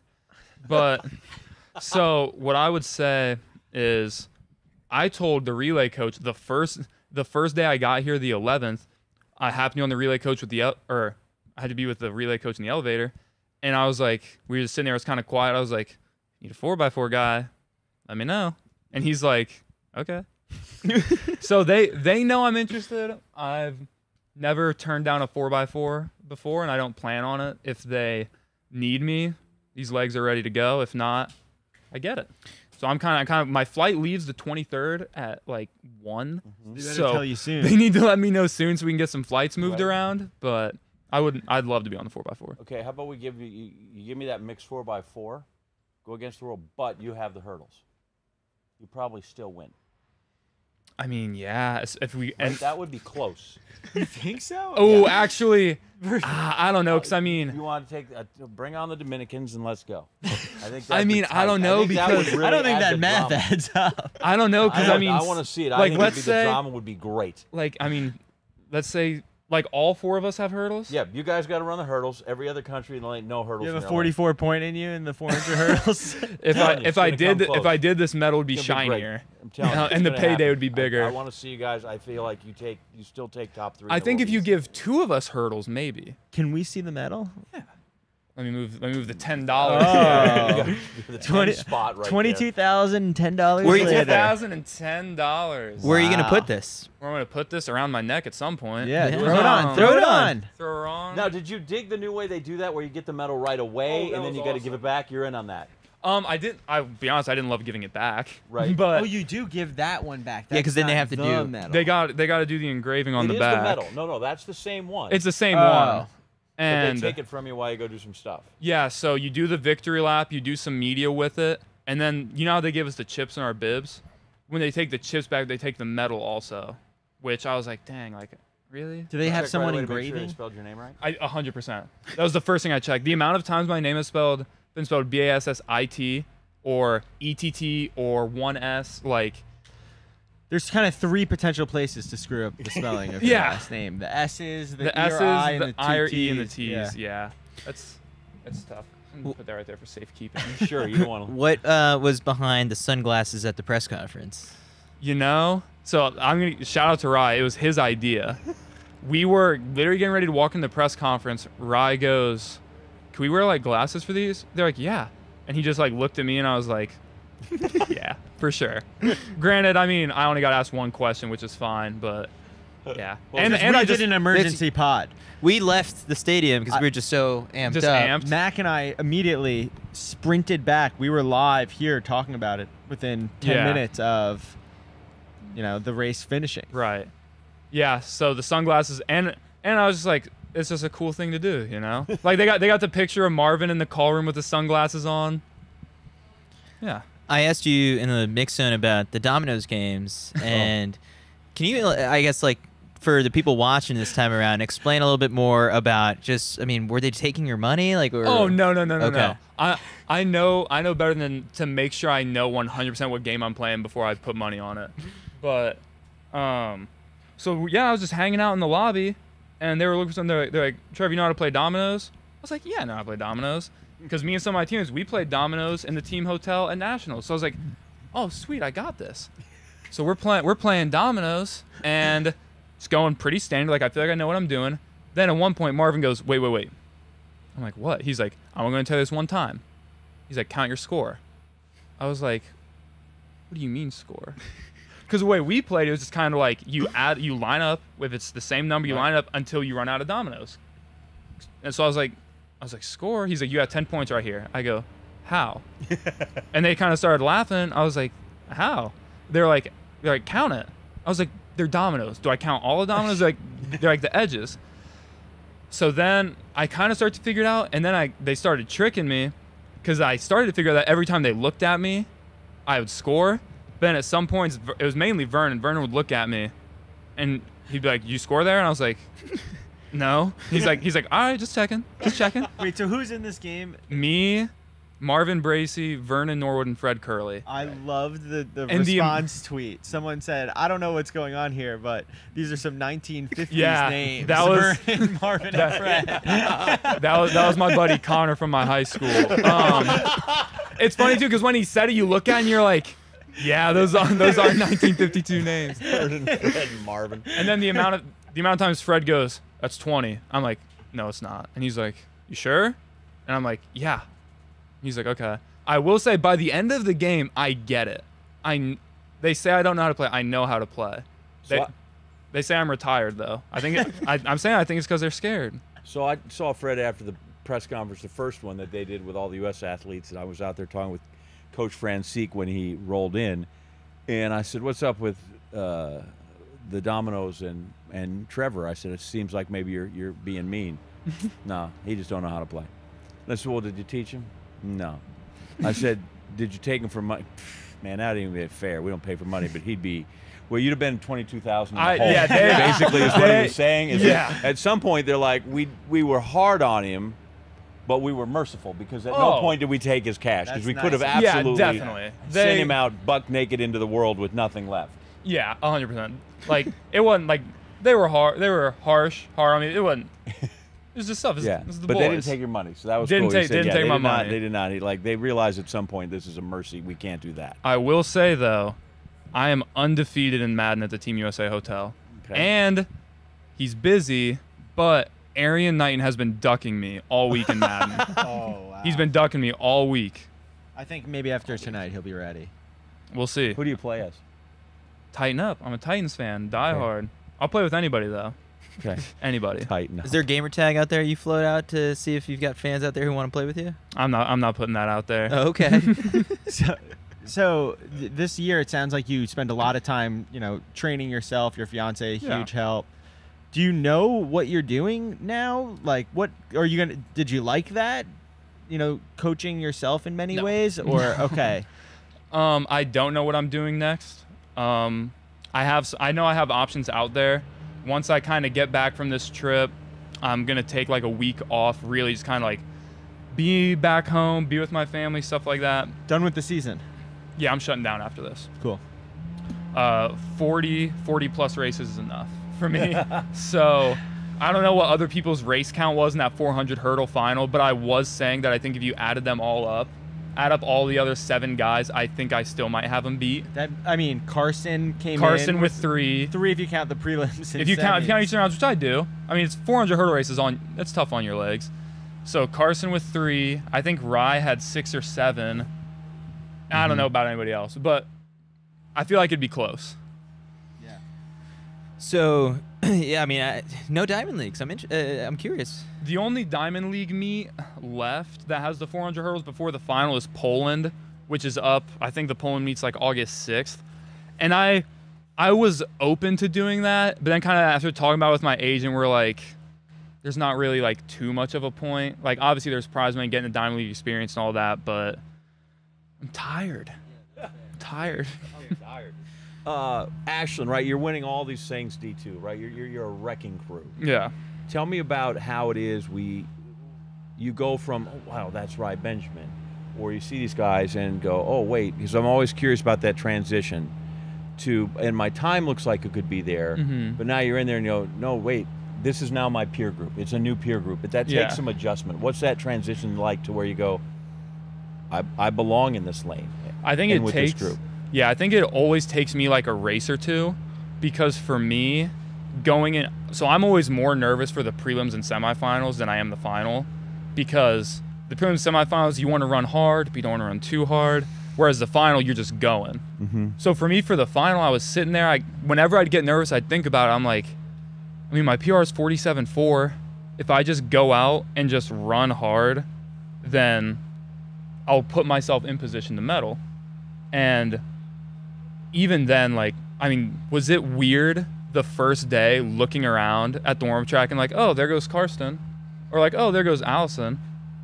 And so that was kind of had to get past that a little bit mentally, but it just takes a race for me. It takes like one race to kind of settle in. And I will say being at Indoor Worlds helped a lot. Of like being on a global stage and obviously outdoor is significantly more intense, at least for the 400 hurdles, than indoor with the 400. But I do think that experience helped a lot. And then, like I told people in the media after USA's, if you make the USA team, you belong and you have a real shot to medal, because this is not, it's the hardest team in the world to make. What is your record, by the way, all time against Farholm? 1-0. 1-0. Not a lot of guys that are they have an edge over him. That's pretty impressive. Don't ask my record versus Rai Benjamin. It's 0-7. You were saying that you're a student of the sport. Are you a track nerd, like through and through? Yeah. What's an event you like that's not the 400 hurdles that maybe, maybe not even in the sprints? Yeah, like what's the low key of the event that you're most excited for that people that wouldn't expect at all? If I could, so I'll answer it this way. If I could choose any event to be good at that I don't do, it would be either hammer or triple jump. The amount of minutes off my life I've wasted just watching like triple jump videos on like Instagram, like the slow motion ones. It's insane. It's so cool to me. And then hammer, I feel like there's not a cooler feeling in the sport than the hammer. You have those really fast turns and you just stick and let that thing go and you just watch it fly. That has to be such a cool feeling. Have you ever tried it in practice? They wouldn't let me. Really? Hammer, at least. Even Judd wouldn't give you a shot at that. I asked him once, he said, he would always answer the same thing if a sprinter asked if they could throw a hammer. He'd be like, we'll take you out of the sprints. You're going to redshirt. You're going to put on about 70, 80 pounds in a year, and then we'll talk. And I'm like, okay, so no. No, I'm not going to do it. Triple jump, my legs would snap.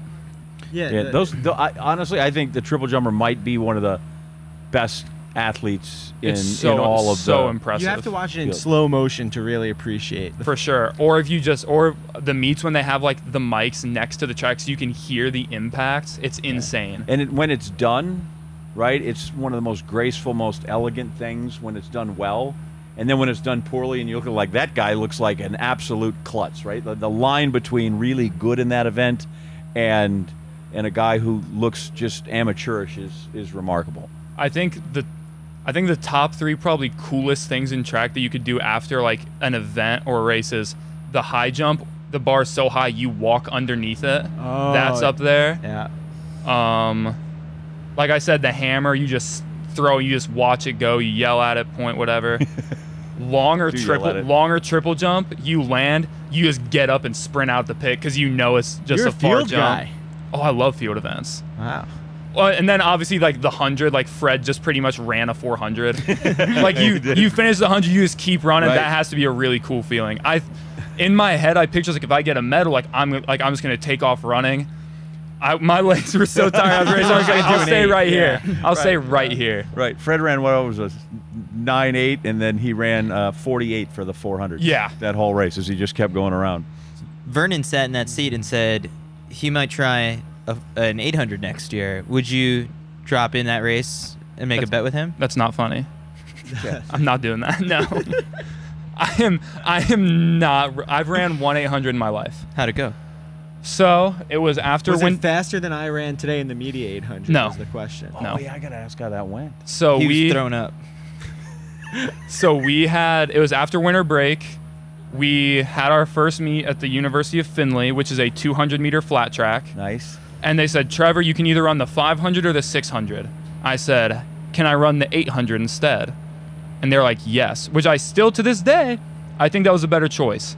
I've ran a 500, and I never want to do that again. I will not run a 600. It will not happen. But the 800, I ran after conversion for the flat track, too flat. All right, so I held you off just barely. Held me off. Do you go up against the Heidelberg student princes too as well? They're a low. I've raced Heidelberg a time or 10. They're not below you. Okay, that's television's John Buccigross is a Heidelberg student prince. Ooh, okay. That's why I asked. Yeah, Greater Ohio area. So Trevor, I mean, is there going to be a parade for you when you get back home, or what's the plan? I mean, I'm gonna have an ice cream cake in my house. I don't know about a parade or nothing, but. Are you going to Denny's tonight, or? Oh well, you have to find out about the 4x4. We gotta wait and see if I'm in the 4x4 or not. Might have to make a stop at Denny's. So the Denny's near the team hotel has become the thing. Well, like Tunde said, by the time you finish your event, everything's closed. Denny's 24 hours, and it is literally walking distance. And you It's right find your there. Yeah, you phone. got the Outback, but that closes at 9. You can't be there. I mean, why are places closing so early still, man? Yeah, welcome to Eugene, Oregon, right? Well, I'm from Ashland, and places don't close that early. Trevor, before we go, we got to make sure that you sign the flag. Oh, Yeah. for sure. Here it is. Bronze. This one. Definitely we want that, and then we definitely want a picture Here. to commemorate. Yeah. Oh, this for side, sure. this side's gotten really empty over here. I will say, I noticed those cornhole boards back there. Yeah, you and can if go if, throw some bags. if there's something us Ohio people know, it's cornhole. You guys call it cornhole, not bags. Well, it's cornhole, so we call it cornhole. Golf cornhole. So you got I will say, Stefan beat me yesterday. That was tough. In New York, we don't call it anything because no one has a backyard. My boy Steve Levy, born out on Long Island, he used to tell me he went to summer camp, and that's the only time he saw grass. Yeah. He didn't that's have how it in his it yard. He goes. goes, Anderson, you don't understand. Like, that's Yeah. where we went to see grass. Well, in Long Island, I love that. He threw in the 4739. Is he the first one to throw down a PR? Yeah, that's how I signed my name. I signed my initials, underline, put the PR. Very cool. Wow. Dude, Well, Trevor, the trial and error of trying to figure out a signature. Here's the thing. You practice at home? I practiced for so long. And here's the thing. My name's Trevor. I don't know how to do a cursive V. It's always a U. You always accidentally go U. I just did a line. I just kind of did another line, went straight into the OR. But here's the thing. Trying to write Trevor Bassitt in cursive just takes so long. And Judd told me he's like you want to put your PR on it, and someone put their PR there. I think it was Trayvon. He's like, and it needs to be quick. It needs to be something quick because if you're signing a lot. And I worked at the YMCA last summer, and there was a lot of downtime. So literally during downtime, I'd just sit there, had a notebook with just so many terrible signatures on it. But you finally came up with But one. we got one. But you want to make it so it's recognizable, right? Like you look at Ashton Eaton's, Emma Bay, so that when I have that and I look at it years from now, instead of going, well, what's that scribble? Like, I don't know who that is. That doesn't help me. Arnold Palmer used to, and nobody signed more autographs than Arnold Palmer, but he always said, I wanted to write it so that people could read it and they'd know what it was. See, and that's the thing. You don't know if that's Trevor Bassitt, Trayvon Bromell, I have Tom no Brady. idea who I got that a lot. is. I got it could good. be TB12. TB's got some great company. My problem is that when you run 46 point, that this now. well, it helps need you to know know- you at can what date- point you in can life date it. you. It's literally yeah. a timestamp. So my fiance, she bought a hat at Outdoor USA's, and I signed it with the 4747. And then literally after my race, I signed it again with the 4739. So we're gonna have that hat that I'm gonna sign each time I get a new PR. It's got a How's the wedding momentum. planning coming along? You gotta ask her. I haven't really done much of it. That's right. You've been busy. By the I way, that's picked- the right answer. Yeah. Yeah. I you need picked- to nod and be in agreement, but without acting like you're being exact- dismissive of what they say. So there's Just so this, you know. Yeah. Yeah. I helped pick the tuxes that Good. me and the groomsmen are wearing. Better be black. It's blue and burnt orange. Wow. Yeah, see? Ladies A really nice, a dark, live dark blue audience. will work. And you know what I think I'm gonna do? I'm just not even gonna do the orange tie. We might just have this Ooh. instead of the orange tie. It's close. It's close enough. Sure. I hate to put you on the spot. Does Rai get a late invite to the wedding? Best man. Yeah, probably. I'll probably shoot him an invite. President Rai. It's actually really funny because like obviously like the stories with me and Rai have been going crazy on social media. The best man of my wedding texted me, said, I heard I'm getting replaced as the best man. I was like, no, you guys are good. You guys Were are you there? good. Were you around when he got the shirt that somebody put Rai Benjamin for I president? pointed it out to him. Apparently, he went through his cabinet. You'd be his Secretary of Defense. I'll take it. Yeah. Yeah. So you I'll saw, take so the it. person was wearing this and then gave it to Rai. Yeah. Rai traded his jersey for it. Yeah. So Bold move. so we're walking the lap, and at this point they have us in lane 1 and 2 to like not do pictures or anything because they're like we got to go to the media. And then I hear the guy say, like, I hear the kid yelling, he's loud. I look over and I just see the black shirt with Rai's face on it. It says Rai Benjamin. I was like, Rai. He's like, what? And I just pointed at him. And then I didn't realize it because then he walked back by me. I was like, you got the shirt? He's like, I traded my jersey for it. Oh my God. That kid came out ahead. Yeah. Oh, for sure. For sure. Yeah. Trevor, Yeah, Secretary of Defense, I'll take that. It's a title. last thing before we let you Cabinet go. member. You obviously know we're big fans of you. You share a lot of our stuff. Do you got anything nice to say about CITIUS MAG? You can look into that camera right there. Oh, they've there, been you know. organic, and now you finally It has asked not been for that It has not been that organic. What did the New York Post say about you guys?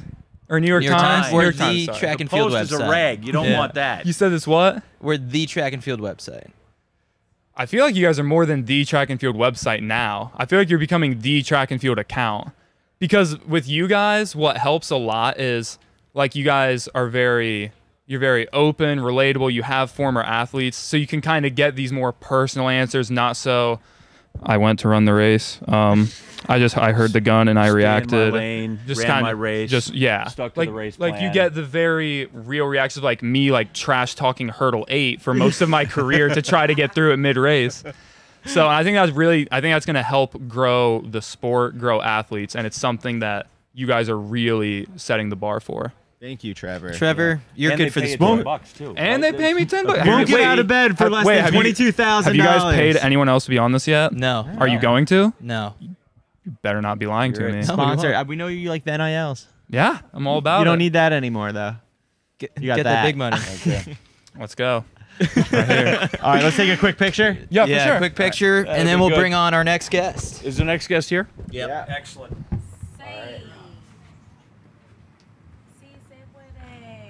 He's so tall in person. Get the money.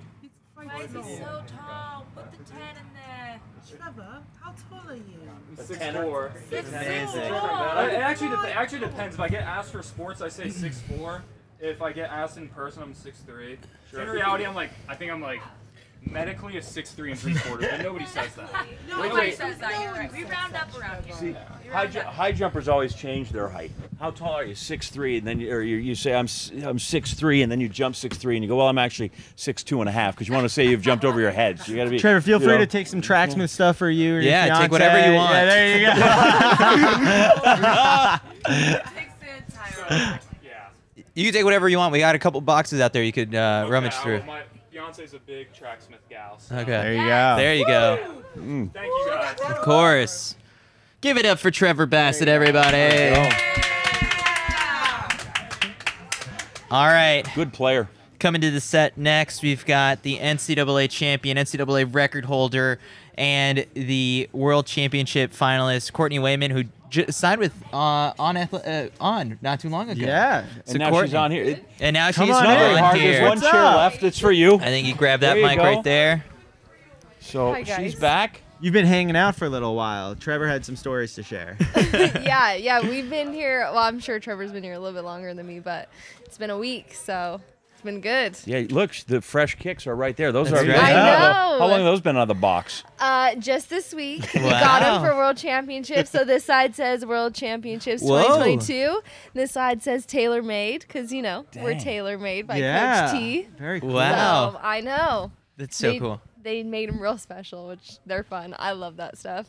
What have you made of this whole Team USA experience?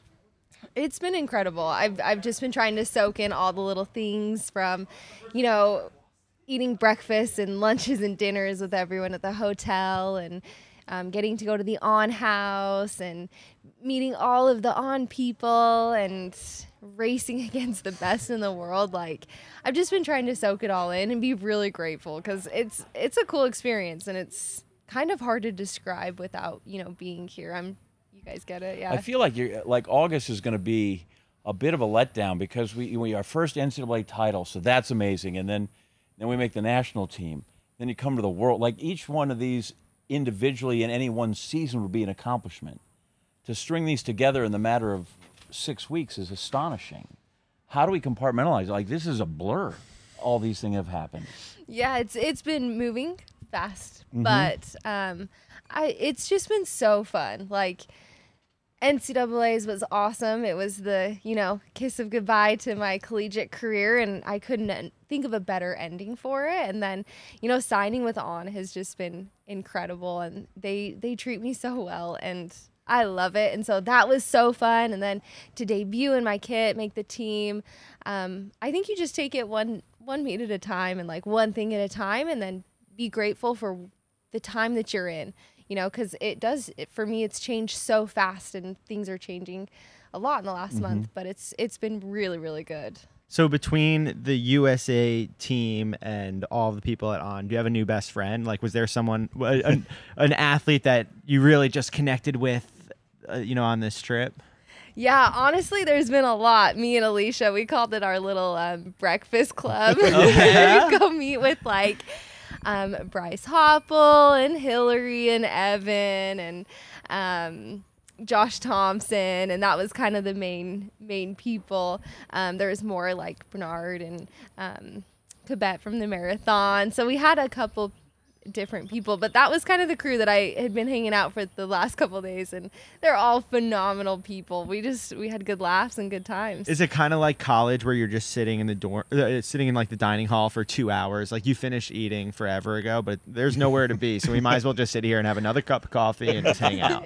100%. I think one night we spent from like 6:45 or 7 until like 9:20.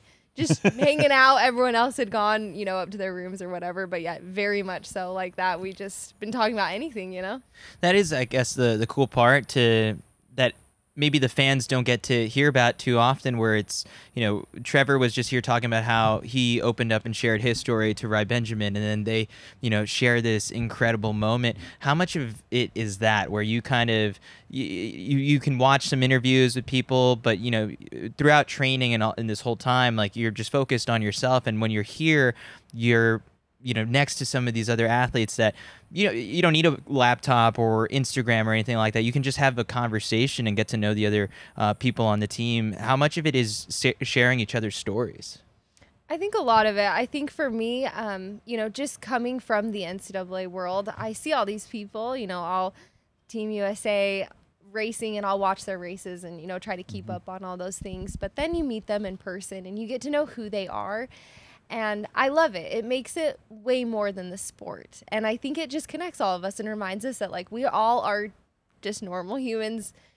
We're just doing our things and we're having a good time with it. And so I think it is a lot of connecting through our own stories. And you just find out the coolest things about people and, like, what they've gone through in their lives to reach this point. And everyone's journey looks so different. And everyone can connect with that because everyone has different trials that they go through to get here. You probably have those moments where, like, Evan Jager's like, "Nice to meet you, I'm Evan," and it's like, I know, right, right, like, yes, I'm familiar. Has there been anyone that, you're one of the younger athletes on the team? Has there anyone that you've been a little starstruck by, or it's like, oh, it's so cool that I get to finally like meet this person? Yeah, I don't know if I've been starstruck.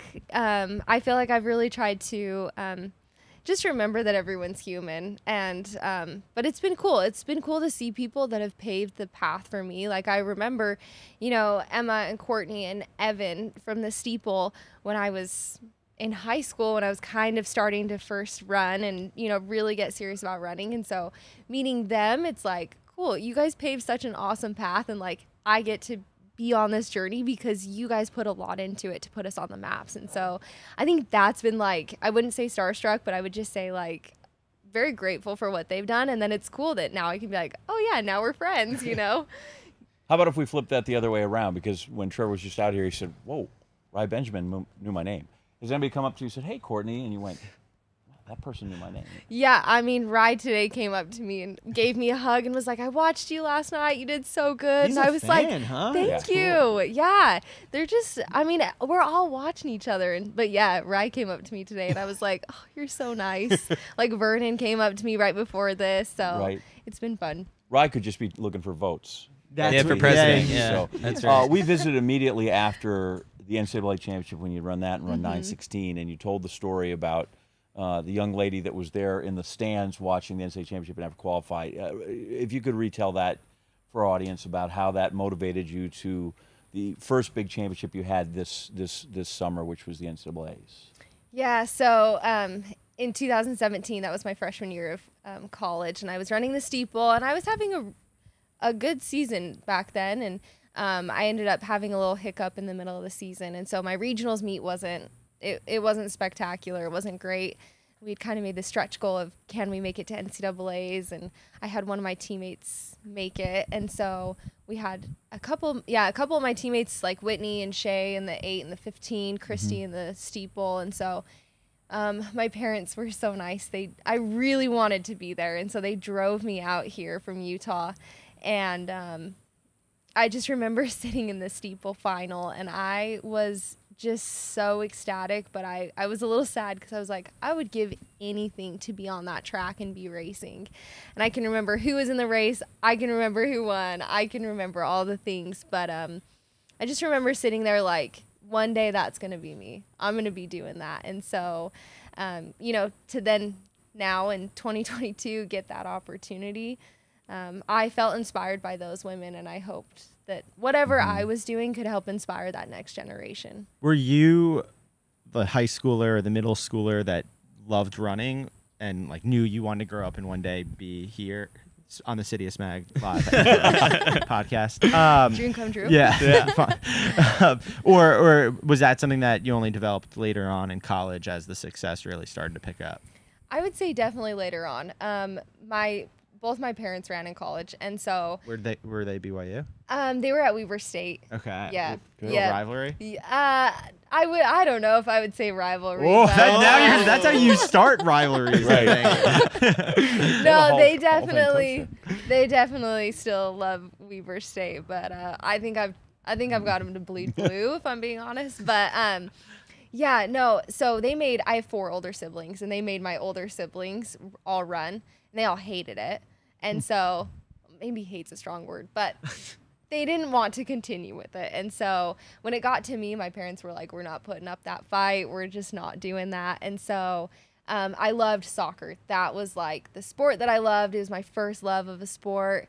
And in 7th grade, we had to run the mile in gym. And I ran this mile, and my gym teacher said, oh, you ran a 5:58 mile. And I called what year? My 7th grade year. And That's so like what I was running. They were telling me the same thing. That's what I'm running right now. You could have been a great women's steeplechaser? Is that what they were telling you? Yeah. Yeah. Anyway, so I had called my dad, and I'm like, hey, they said I ran a 5:58 mile. And my dad was like, you're lying. Sorry. And I was like, no, I don't think I am. 1,500. Yeah. And so Clock doesn't lie. He's like, well, it's on the grass, Courtney, so it's for sure short. And I was like, so mad. He was really hyping you up. That's what they say about you in Swarthmore. Beating you down. Yeah, and so then I'm like, no. So then the next week I ran it again, and I was like, I ran a 5:52 this time. And he was like, no, you didn't. Oh my! And he was like, Court, I think it's short, if I'm gonna be honest. And I was like, oh, that's rude. He's playing chess right now. Yeah, reverse psychology. And I ended up running track that season. On a full-size track? On a full-size track. Okay, good. track. So all the times were legitimate then?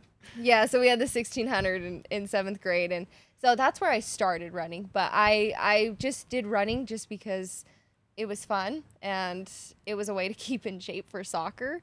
And then it wasn't until about the middle of my junior year of high school that I was like, okay, I think I could have a shot in the future of this and, you know, go to college for running. So it sounds like your parents are pretty supportive. They, you know, driving you to, but they've come a long way from telling you that you didn't really do that. Can we drive to Eugene? That was the strategy. They knew. It was a strategy. They always joke about that. I'm like, you guys got me. You wrapped me into it for sure. Do they give you advice at the still, or at what point were they like, all right, I think she's the expert now? I think, I mean, in high school, they would give me a lot of advice just because I had no idea what I was doing. My dad would be like, hey, I'd come home from practice and he'd be like, hey, you have to run this race on this day. And I'm like, okay. So that was kind of the relationship of running that we had. But more so now, like once I got to college, my parents, it's just something special that I can bond with them. You know, I could call them after a workout and be like, oh my gosh, this is an awesome workout. And they get it. Like I can explain the splits and they totally understand. And so it's more so of a special bond, I would say. I don't know if maybe they insert their advice, but it's just more of a special bond. So are you the password child now, right? Yeah, that's what we learned about earlier. Because the other 4 didn't run. Are they now like, okay, your birthday is the passcode to everything? And they update the numbers every time she runs a PB. Hey, the password's been changed a couple times in the past couple of weeks. Oh gosh. Listen, I don't think they have favorites, but if they did, I might be. This is also how rivalries start. Yeah. Sibling rivalries, yes, when they come through there. So over the past couple months, I guess what we saw when you ran the record at the NCAA championship, and then you run even faster at the U.S. championships. Coming around, I guess, to the World Championships, was it sort of like you just wanted to keep this train going, and like each time around, I think like in the mix zone when you'd spoken to the media, you had said like, I don't think I've tapped into what I think the ceiling is yet, and you were surprising yourself each time around. What were the expectations going into Worlds? I think the expectations going into Worlds is we did have high expectations. I felt like I could place very high here, and I felt like I had a chance to do something that I didn't know that I was even capable of a month ago, to be honest. And so I felt like the expectations were high, and I am fit, and I didn't know my ceiling. I feel like every single time I had finished a steeple, I was like, oh man, I still got some in the tank. Like if I go out harder. And so that was kind of, we wanted to test that in the final of like, okay, how hard are we going to go out and put yourself in it? And we went out blazing fast, which I respect. But yeah, we saw like, okay, that's probably a little too fast to go out. So I think I did have high expectations, and you always want a PR. That is like, that's fun, But yeah, I think we had high expectations, but you just don't know what's going to happen, and you don't know how it's going to feel. You don't know how the race is going to be run. So does Coach Taylor change sort of the way she game plans with you or pumps you up before? Because we've seen it, I guess, like at the NCAA level on TV sometimes at the NCAA championships, but for a U.S. championships and then Worlds, what's she like, I guess, in the moments leading up to the race? She's very even kill all the time. Okay. I mean, she's very into it and always hyping us up, which I love. But she hyped us up. We were just like walking our house the other morning, and she gave like, us keep up the great work. Yeah, we got a little pump up speech. Yeah, she's the ultimate hype woman. You need to feel real good about yourself. But the thing is about her, she's so brutally honest that when she says that she believes in you, like, you just know, because you're like, she would not say that if she didn't think that I actually had a shot at doing whatever that end goal looks like. But going from NCAAs and USAs and Worlds, she treats it all the same, like in the best way of, we know what to do, we know how to take care of business, so let's go and enjoy it, and like, let's have fun. Like, this sport is so fun, and what we're doing is like, you don't know what the future holds. And so yeah, that's kind of been the attitude of all three different races that I've had in the last She couple never weeks. seems that steady and calm to me during the race. Oh, during the race. Right? Like, she's the best. And I always say it's amazing to me that runners in those long races can hear their coach's voice through all the other voices that are running but in her, there's no question. Like, okay, everybody can hear her. Even if you're not a BYU athlete, you can hear her when she comes through, right? She's not even keel at all. What kind of things is she yelling at you? Because it's not like you can really change a lot at this point, right? You're in the middle of this. Have you ever just thought, how about you just be quiet right now? I'll be fine. No, so specifically in the steeple, I'm big. Like, if you go look at a lot of my other races, I like to like look at her once a lap. I'm like, are we good? We got to be on the same wavelength. But like the steeple, I come off the water jump. She's the first person I will kind of like, make a side eye at. But yeah, you can always hear her, but that's just who she is. She's so passionate, and it's like she's in the race with you. Whether you're on the backstretch, if she needs to yell something at you, it's going to be there, but you're kind of not doing it solo. But yeah, I love the energy she brings. It is unmatched. Something that last night we went to this pop-up dinner that Michael Stember put on, and our older listeners will remember the name, but he was an Olympian in 2000, and he was coached by Frank Gagliano and Vin Lanana. So Mac and I were very excited to meet him and talk to him, and we were discussing after that there's like this coaching tree, and I think Mac is already mapping it out, and how like everyone, probably like Arthur Lydiard down to Bill Bowerman and Bill Dellinger to like Gags and Vin. And so I feel like because Diljit has that Gags connection, I am always rooting for her athletes. But something that I think is really unique is she's one of the top premier female coaches now in the world. How is it being coached by a female? It's really special. We were talking about it yesterday before the race that like, I don't know if there's another woman personal coach here with their woman athlete. And so, it's really cool to see what she's been able to do. I know that I've only been with her for 6 years, but but hearing she gives us little snippets of where she's been and what she's had to do to get where she's at, and it's like very inspirational. She works very hard to be where she's at and doing what she's doing as a coach, and like that is inspirational as an athlete. But yeah, and she talks so highly of Gags too, like so highly, and it makes me happy that she has that relationship still with Gags. So, you know, hoping that's what my future looks like with her. Because that human connection between coaches and, you know, I still go visit Gags. I bring my daughter over and we pop in for visits. But, like, you guys are friends, like, beyond, it's not just an average coach-athlete relationship, and the way you guys speak. And, I mean, your decision to stay with her beyond college seemed like a relatively easy one, right? Yeah, very easy. I mean, you're right. It does go beyond. There is such a level of trust, and like just the bond that her and I have formed has been so special. And I mentioned it a couple of times, but it truly is one of the best relationships that I have in my life. She's filled a lot of roles for me, and it's fun that we kind of, you know, are growing together. This is a new thing for not just me, but for her too as a professional coach. And so it's fun growing with her. Well, you guys have now an extremely, you had a very good college team, but now you're a pro group with, it's Courtney, Anna, yourself, who's like, yeah, Whitney, Anna, and me. Whitney, Anna, yeah, sorry. You're fine. We've interviewed too much You're fine. this week. But we talked at USA's that there might be a name reveal of the group at one point. Yeah. Do we have a name yet? We do, but you'll have to wait for the Instagram. Oh, stay tuned. When's the big reveal? Should be very, very soon. Okay. We were hoping, but it kind of got crazy in between USA's and Worlds. Listen, she's unique, but I think there's other women coaches, especially distance, that are doing it. Like Lori Hennis is amazing at NC State, and Hop at Minnesota. Like there are some tremendous, tremendous female coaches, and I think especially in distance, and maybe I'm just parroting now, having talked to Diljit, but women's distance running can be such a fine line between what is healthy and what can be really hard on an athlete.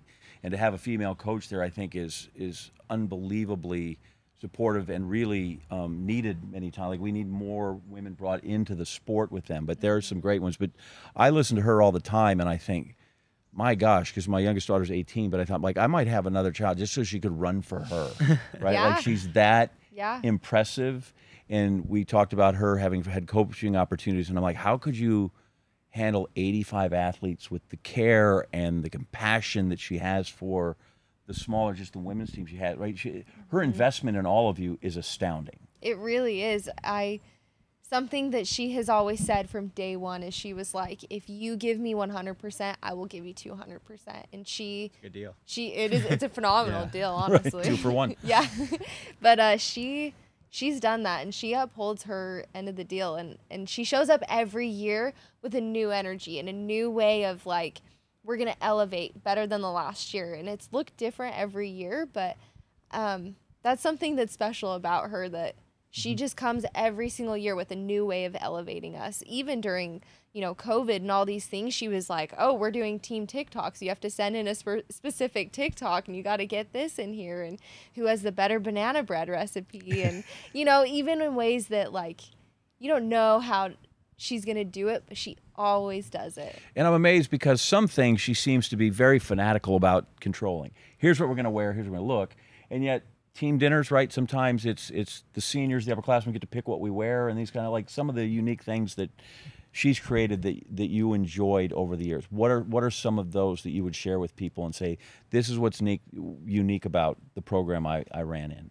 Yeah, I think the matching thing and like stuff like that, I think that's unique because we want to present ourselves as we are one. We are all together, and we are unified in that one.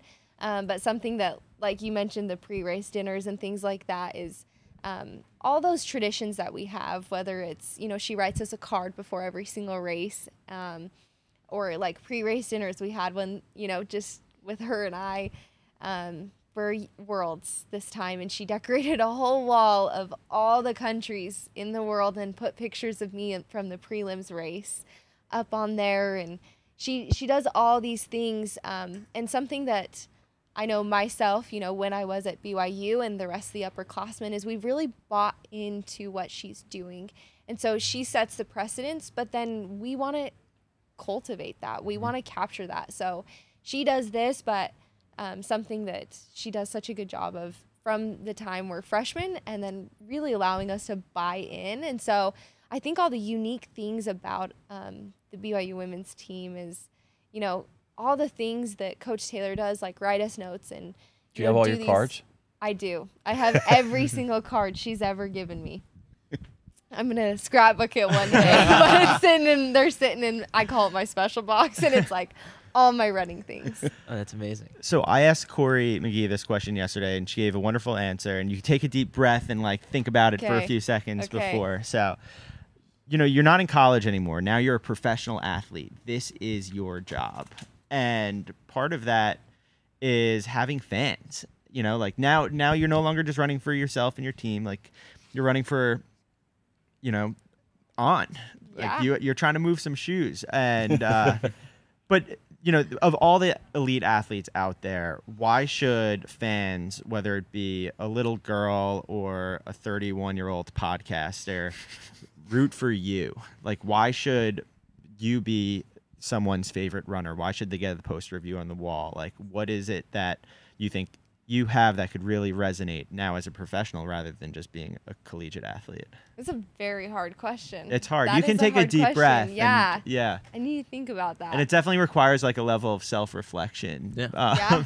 Yeah.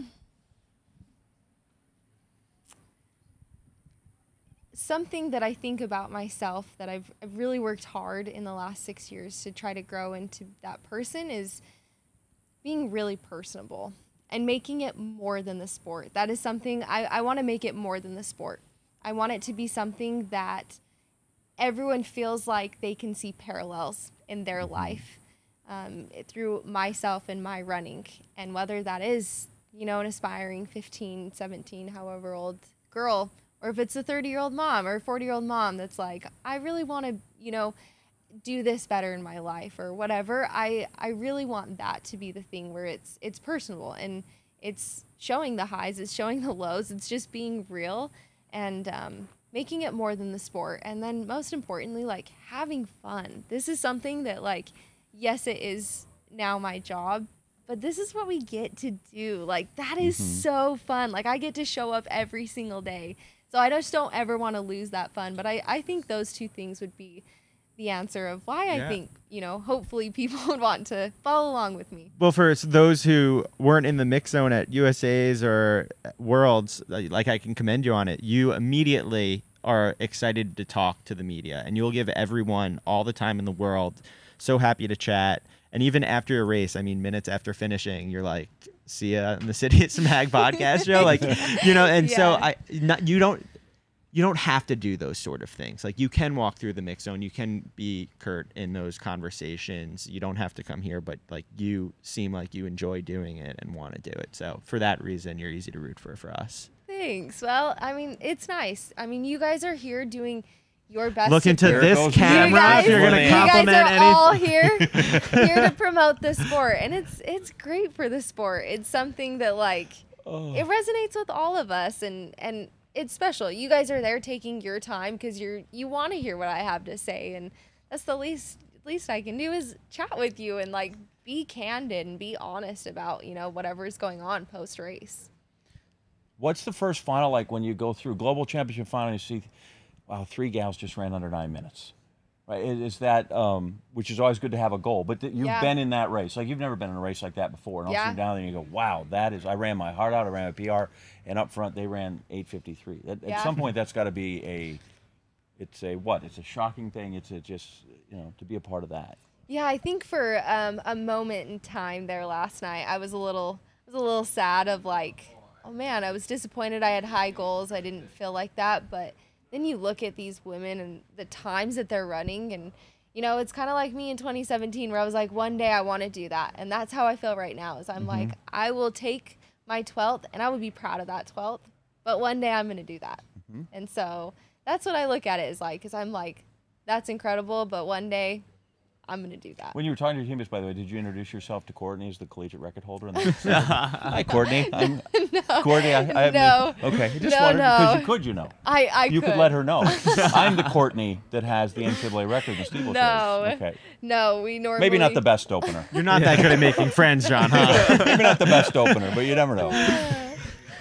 Courtney, Yeah. what's the plan from here? Like, is it shutting it down, looking at some Diamond League, some Europe meets? What do you have in, over the next couple of weeks? Yeah, so on the schedule we have Monaco on Ooh, August 10th. have you so- been in that part of the world? Jet No, setter, you. I've never been to Europe, so Wow. it's exciting. I hear it's nice. Yeah, first Diamond League race, so I'm excited. That's the first thing on the list, and then we'll kind of play it by ear after that. What a start. Yeah. You got to get on I a know. yacht. Well, But you we'll have to see. take- We'll You have see to take the if we can work helicopter that. from the airport, because if you fly into Nice, they give you an option, I think, between like the a bus or cab or a helicopter. Always take the helicopter. So when Just they, come the on price this trip with difference? me. Just What? tell me. Is there a price I difference? think it's like from the meet organizers like give you that option. so when you get approached with that, and they That's go, awesome. "Do you want to run in Monaco?" Do you like surrender on the spot, or do you really have to think, "Okay, is this the right race for me?" Because I feel like I would just be like, "Yeah, when do we leave?" I'm similar to that, where I'm like, sign me up. This sounds great. Yeah. And like I've been talking about our training, but Coach Taylor has, we've been planning to be able to go a little bit longer this season. And that it was nice not having cross country. So I kind of did get a little bit of what the real pro life looks like. And so, but yeah, I mean, getting that kind of opportunity, that's incredible, and it'll be my first international, not on Right. U.S. soil and Diamond League. So yeah, incredible opportunity. I'm amped about it. I think it's the first of many, and we're super excited to see where your career goes from here, Courtney. Thank you so much for taking the time to sit down with us. This has been great. Thanks for having me, guys. Appreciate it. Anytime. So that does it for another episode of CITIUS MAG Live at Worlds. We'll catch you again tomorrow. We're working on our guest list. As always, you can stay put on Instagram and Twitter, and we'll drop those in the morning. Actually, the one person I think we do have confirmed so far is USATF CEO Max Siegel, which I think, do we have to wear suits for that one, Kyle? Yeah, I know. He could do Yeah. his own show. I know that's going to be exciting. That was an idea that we had, a couple of weeks before the, even coming to Eugene. We were saying it'd be really cool to sit down with Max. He doesn't do that many podcasts, No. and so we're excited to. I don't know. I've maybe met him once years ago, and so I'm gonna definitely have plenty of questions and excited to chat. Yeah, and then Rai Benjamin was unfortunately had to scratch from coming today on the show, but hopefully we're going to try and get him tomorrow. And after the 200s, who knows who from that field we might be able to get. So thanks everyone for watching. Be sure to subscribe to the channel for all our interviews from the Mix Zone, this show, and our daily podcast that we're doing every night. So we'll see you guys again tomorrow.